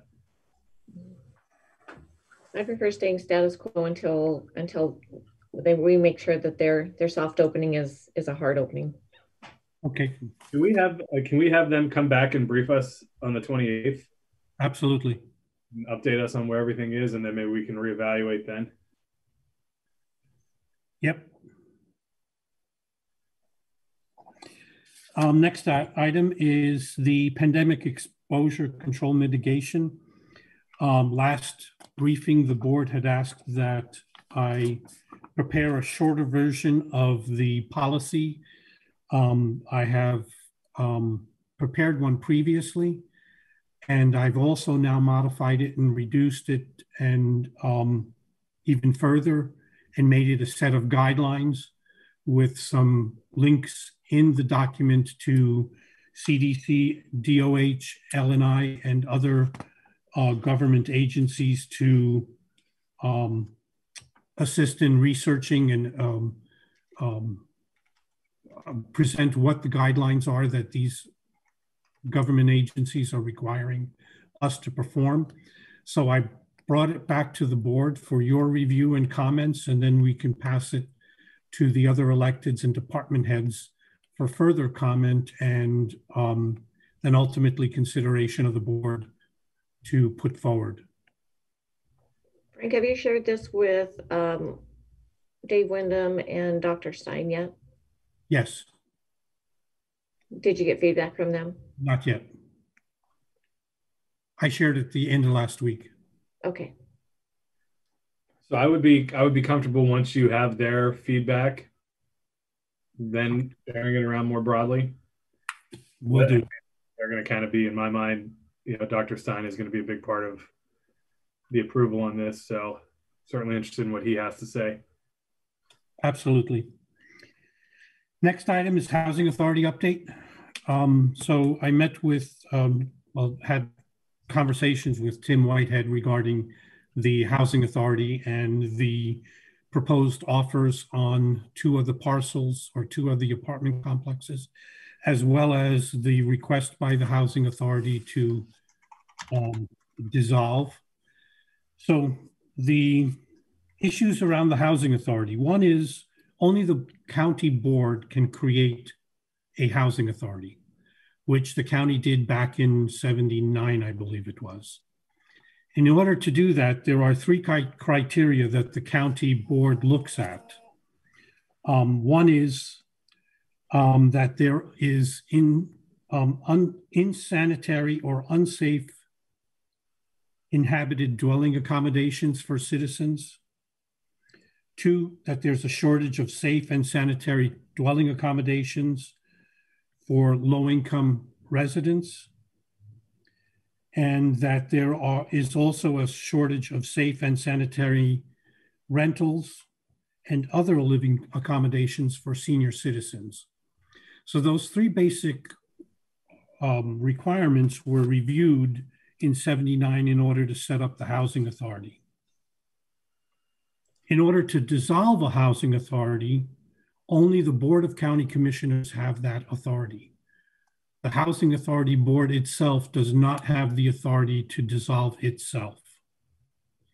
And part of the reasons that must be considered as part of dissolving a housing authority are the same criteria, which is to say that the reasons that you developed the housing authority in the first place have been corrected and the problem has been resolved, which in our case, I don't think we can state, which is predominantly why any housing authority that has ever been created has never been disbanded. So only the Board of County Commissioners can dissolve the housing authority. It needs to consider those 3 items in dissolving the housing authority, suggesting that the problems have gone away.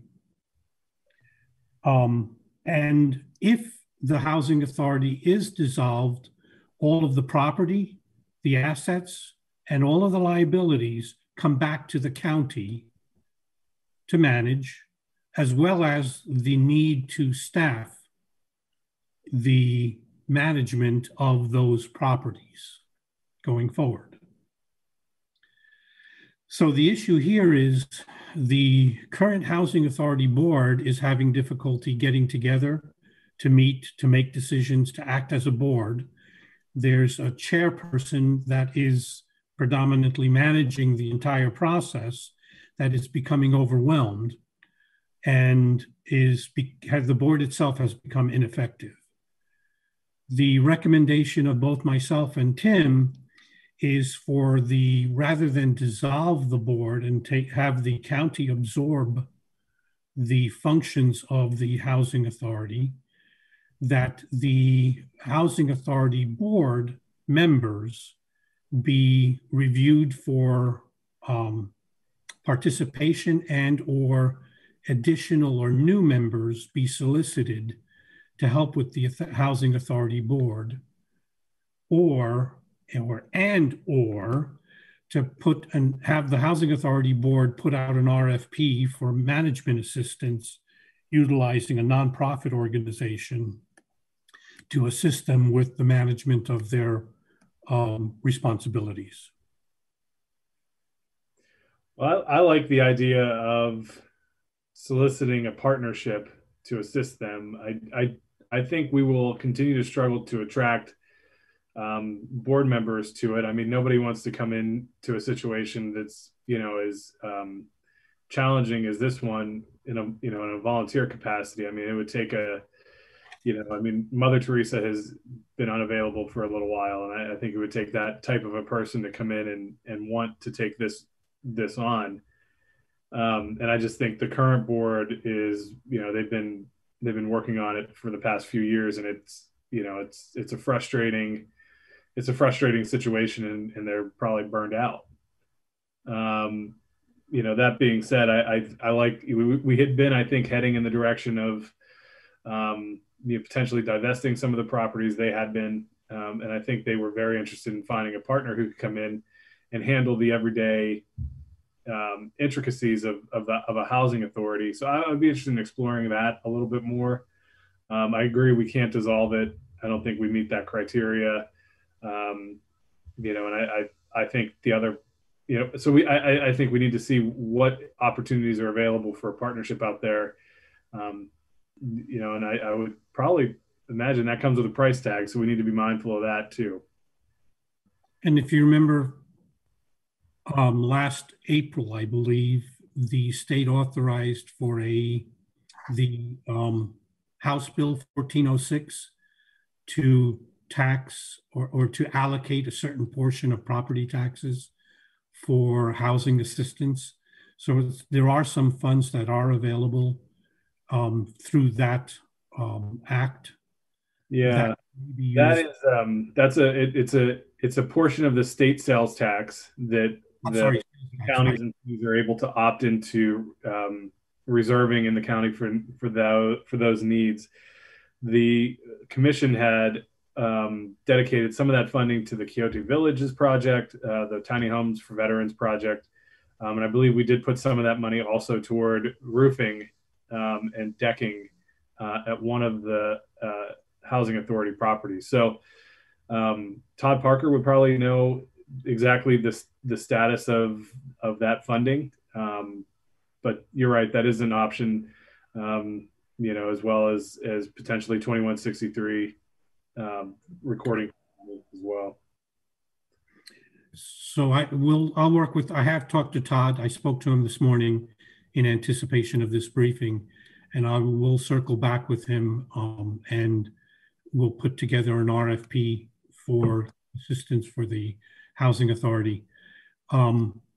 Do we want to recommend to the housing authority that they go forth with a yellow book appraisal on those two parcels to at least determine what the value of those parcels might be? Who will pay for it? They will. That's what I'm saying, because it's not like they have the money in there. I'd like to talk a little bit more about the whole situation, if you don't mind. I've been thinking about this one, and from the very beginning when I first got elected, I went and sat with them. And one of the problems is this commission, we may end up with the properties and stuff, just like any nonprofit. When it goes out, it has a designated group that gets the properties and the like. It was clear to me from the very beginning, they're trying everything they can to save something and keep the price as low as they possibly can, to the detriment of the organization and to the detriment of the buildings. The buildings keep getting less and less and less well taken care of. And, they're just trying their best to save these people. But in this county, we have a huge housing issue. We have people that are not just at the very lowest that can't find housing here. We have them above that and above that. There's several different layers that can't get housing here in Mason County. My first belief back then was they needed to look at divesting themselves from these projects that they can no longer afford because they've held on to them so long and to where their value has gone down and they can't operate in the plus because they can't charge enough. They need to divest themselves of those properties, but not by somebody giving an offer. You need to put it out on the market. Yes, you need to have that appraisal, but then you put it out on the market and you let people bid on it and try to buy it for its highest and best. Then with those monies, your housing authority turns around and builds a brand new house. So now you have new housing. It is the absolute goal to continue to have new housing for those low income people. There are restrictions on some of the funding, but a lot of that restrictions could be paid off with the proceeds of the sale of the properties. One of the questions I have is, can the commission, if we're going to do this anyway in a roundabout way, can they take this under their wing, so to speak? Can a commissioner serve on that board? Or can the commission have a say in how those actions are created? This can be saved. And it can be saved in a way to where it's beneficial to the community with brand new low income housing. And these ones here would get upgraded by whoever buys them and brings them up to a newer level of rent. I understand that. But at the same time, it'll keep it from going defunct. And that's what's going to happen anyway. Somebody else is going to have to buy it, manage it, replace it, It's just that the difference is you actually get money for it and you start building for the next phase. If we were to continue forward with us taking some control there, not control, bad word, because it's not our thing. With us taking some leadership there. But although with that leadership, I understand there's also liability. And we'd have to think about that. But go ahead. I was just gonna say, I really like, well, I don't like it, but I agree with the idea of finding a way for a commissioner or the commissioner to serve in some capacity that's more clear on the Housing Authority Board, because I think that's if we're potentially going to be, inheriting the properties and the issues that come along with them, might be nice to get involved, or have a more formal role on there prior to us getting to that point, so that we could provide a little bit of direction or some alternatives. So I like where Commissioner Nevin is thinking on that. I feel like we should have been involved a lot sooner. Yeah. Or on the board a lot sooner. Yeah, but we couldn't. So far, we're not even sure we can do it now. But, here's the bad end of it. The bad end of it is we end up with it anyway. We end up selling the properties because we're not in property management and we don't want to be in property. We couldn't afford the liabilities and everything goes with that. So like every other county that's ever gotten into this situation, they get rid of the properties and they're in the same position they're in now.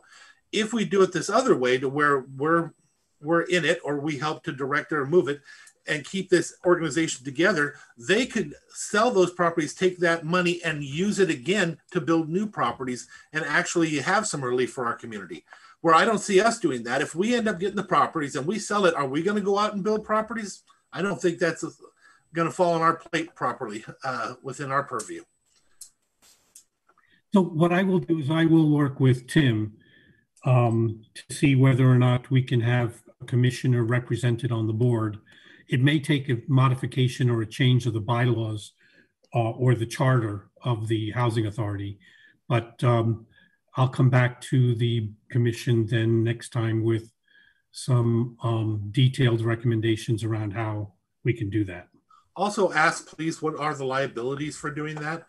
Although I love this, I want to do this, I think it's great for us, I think it's the only option for us, I'm saying that without knowing what the actual legal liabilities are. I'd like to know what those are before we commit. Of course. And so I'll have Tim with us the next time. Okay, so next item, Diane, is schedule of the Wasac Courthouse briefing meeting. Diane, are you on? So commissioners, we received the request from Wasac to schedule an annual briefing, and I wanted to know if you wanted me to go forward with that. Yep. Yeah, I don't see why not. Okay. And then I submitted in there a fourth quarter meeting schedule for briefings and commission meetings. And I made sure, like in November, the end of the month, we need to make sure we have a hearing to adopt the levies. And then I noted that first Monday of December is your 2021 budget hearing. But does the schedule look good as it's submitted for now? I'm comfortable with the caveat that it can be changed, just like you've always done, if the clerk of the board decides that a meeting's necessary. Yeah. My only comment on here is, when will we anticipate filling in budget or budget workshops and the like? Yes, that's why I have Jen the next topic. She needed to know some direction on how you want to handle the budget workshops.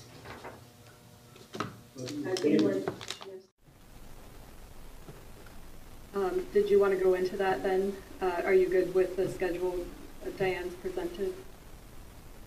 Yeah, I'm fine with the schedule. I just, move into the budget workshop, I guess. Okay, so yeah, I just want to know, first of all, how you want to proceed. I mean, there are quite a few departments that have PLR requests. I'm thinking that they're going to be faster than last year, most likely, but I would think scheduling some time in October would be good with the first budget briefing maybe being the week of the 5th. And did you want to do that on the same day as briefings? We could do it in the afternoon or right after the briefings. I'm good with that. We're here. So okay. Doing it right after the briefings. That's fine. Okay, well, that can be our. No, 2 o'clock. It has to be after 2 o'clock. I do chemo. Remember? Oh, okay.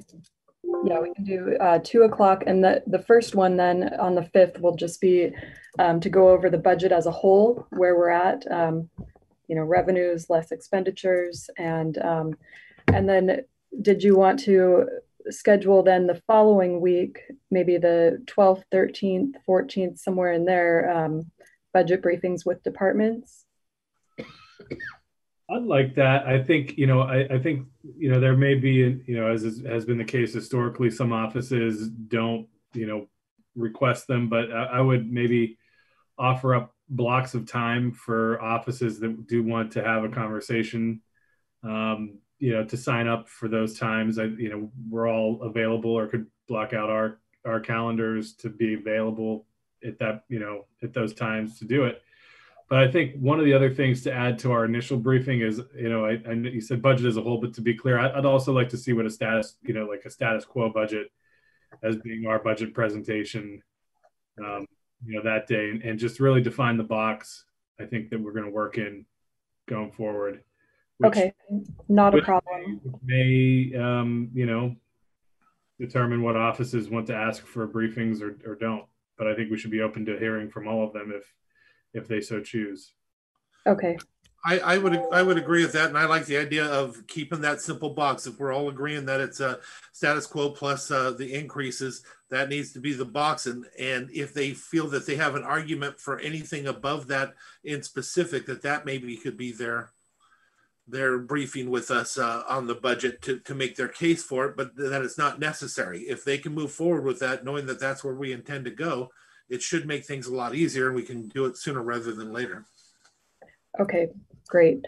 So we'll schedule that on the 5th at 2 o'clock, the initial budget meeting to go over the maintenance budget versus the prelim, look at the differences, the PLRs, and see where we're at. Then on the 12th through the 14th, we will leave blocks of time open for departments.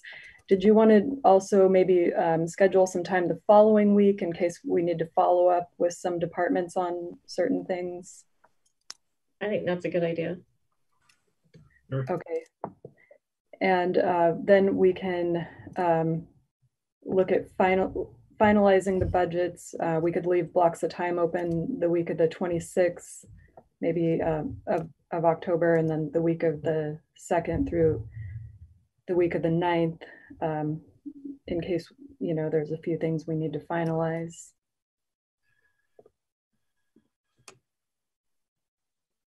That sounds good to me. Sounds good to me. Okay, perfect. Then we're almost done. Okay, so anything else on that before we move on? I'm good with it. I'm good. Good. And we'll make most of those after or 2 o'clock and beyond. Do most of them 2 o'clock and beyond? Well, the Monday ones. The Mondays, yeah. Mondays, yeah. Okay. The 12th, Commissioner, would you be available in the morning, pre-chemo? On the 12th, I'm. That's the day I'm flying in, of 12th of October. Yeah. So yeah, I'd rather not if we can't. Yeah, so maybe not do the 12th, but maybe do the 13th, 14th, and then one the following week then? Would that be better? Yeah, good. Okay, so the 13th, 14th, and any time of day on those 2 days? Yeah. Preferably mornings, I would think. Yeah. Okay, and then the 19th after 2 o'clock. And again, I'm hoping that it's only if absolutely necessary, because if they know that we're pretty strict on sticking to maintenance, or not even maintenance, status quo plus increases on staff, they should only want to impress us hard if they really think it's absolutely necessary this year. Because again, for myself this year, it isn't where we're at financially as much as where we can be if things change in the legislative year. I hope it doesn't. I don't think it even will, but if it does, we would not be prepared if we started spending that money now. No. Okay. We just count on them handing us more mandates. Yeah. I don't want to bet with you on that. Okay, great. So moving on to the financials. So on page 2 for August of 2020 financials, we have the revenue for current expense. So far through August, we've received $24,261,487. And at this time last year, we were at $24,477,523, so just a couple $100,000 under where we were last year, but the total is at 63% of our budget. Compared to last year, we were at 68%. And I did check with the clerk's office, and the reason their revenue is down so much is due to mostly COVID, with their doors being closed. They are not processing passports. Their filings are down, garnishments.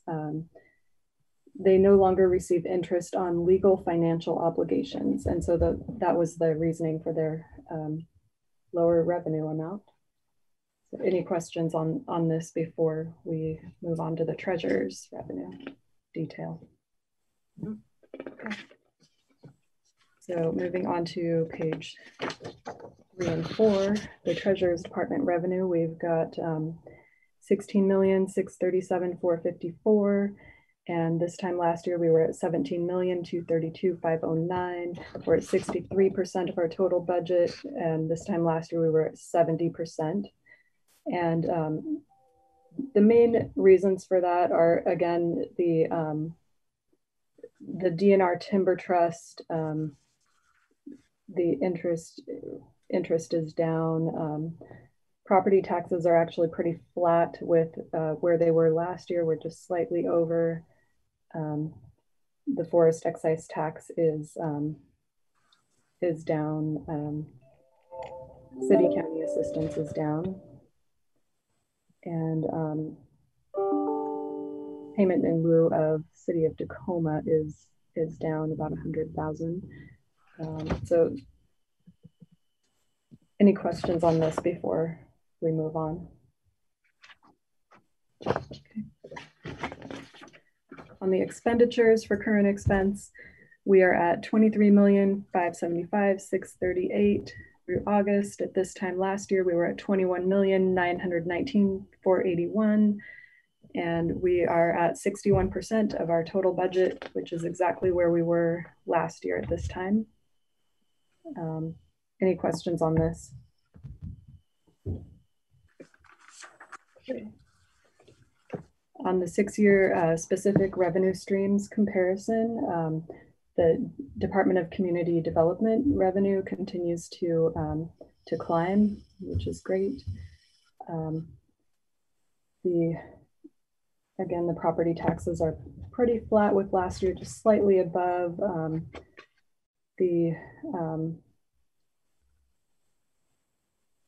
Well, what did we have for an increase that we put in the budget for the property tax? We did a 1% last year. That's all? Yeah, but it doesn't work out to be exactly 1%. It's actually a little bit less because of the way the formula is calculated. So it's, a rather complicated formula. So anyway, our property taxes are down a little bit if you look at, the 1%, if you're including that in the calculation. The collections are down compared to where they ought to be, I would think, at this, comparing last year and this year, but not too much. On the sales tax, we collected what I think is a record for Mason County, $700,000 for August. I did check with the Department of Revenue on the reasoning, or if they could tell me any information on how much of that was was back taxes, people paying currently, and they couldn't, they said you just have to kind of guess. That's basically what they said. They said there's not a way to show exactly how much is due to sales tax reporting extensions. So anyway, moving on to rural sales and use tax fund. We're up to 547,000. The homelessness prevention filings are up to 531,000. Lodging tax is still down 235,000, but it's not horrible. The REIT is up at 972,000, so that's great. Any questions or comments on any of this? Nope. What do we have a number of what we have actually on hand on? Can you get us a number of what we have already promised out for the REIT and for the rural sales and use tax? You just send it to me by email later. Okay.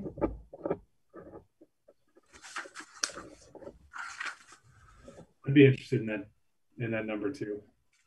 Okay, I'll send it to all three of you individually. Thank you. Thank you. You're welcome. Okay, moving on to page 7, the property tax, or I'm sorry, the sales tax detail. So we have 702,000 collected for August. At this time last year, we were at 614,000 or 615,000 roughly. So quite a difference. Our total collection again is 4.2 million compared to last year. At this time, we were at 3.874 million. So so we're doing great on sales tax. That's a silver lining. Yeah. Okay, so moving on to page 8, the 6-year financial recap. Our cash balance is good right now. We're at 12.961 million.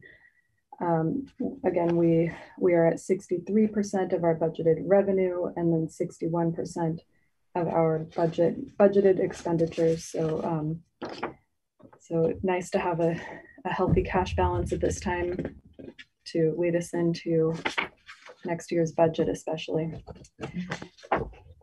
Questions on that before we move on to the special and other funds cash balances? No. Looking at the screen, Frank is frozen in a perpetual state of questioning.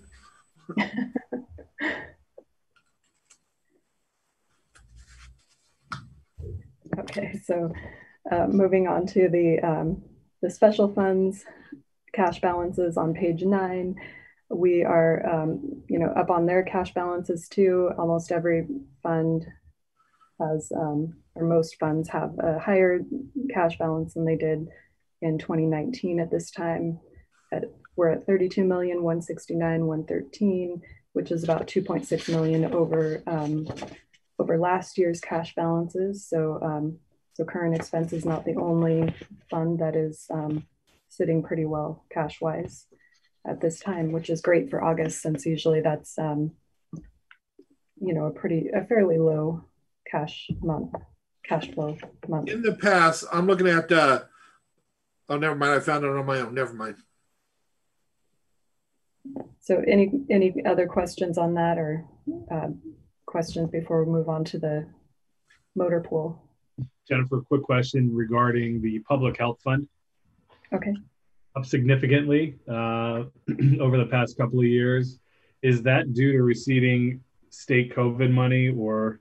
I believe so, but I'll check on that. I'll check with Casey. And do you want that in an email also? Yeah, that'd be great. Thank you. You're welcome. Okay, so moving on to the motor pool, we have 658,000, and that's on page 10.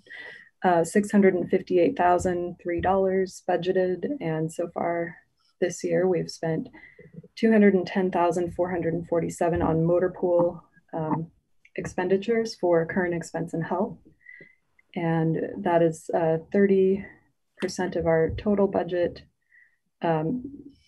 down below, we have the breakdown of, you know, what types of expenditures that 210,000 covered. And then below that is the capital and capital upfit amounts that are not currently budgeted that we'll be adding to our next budget request.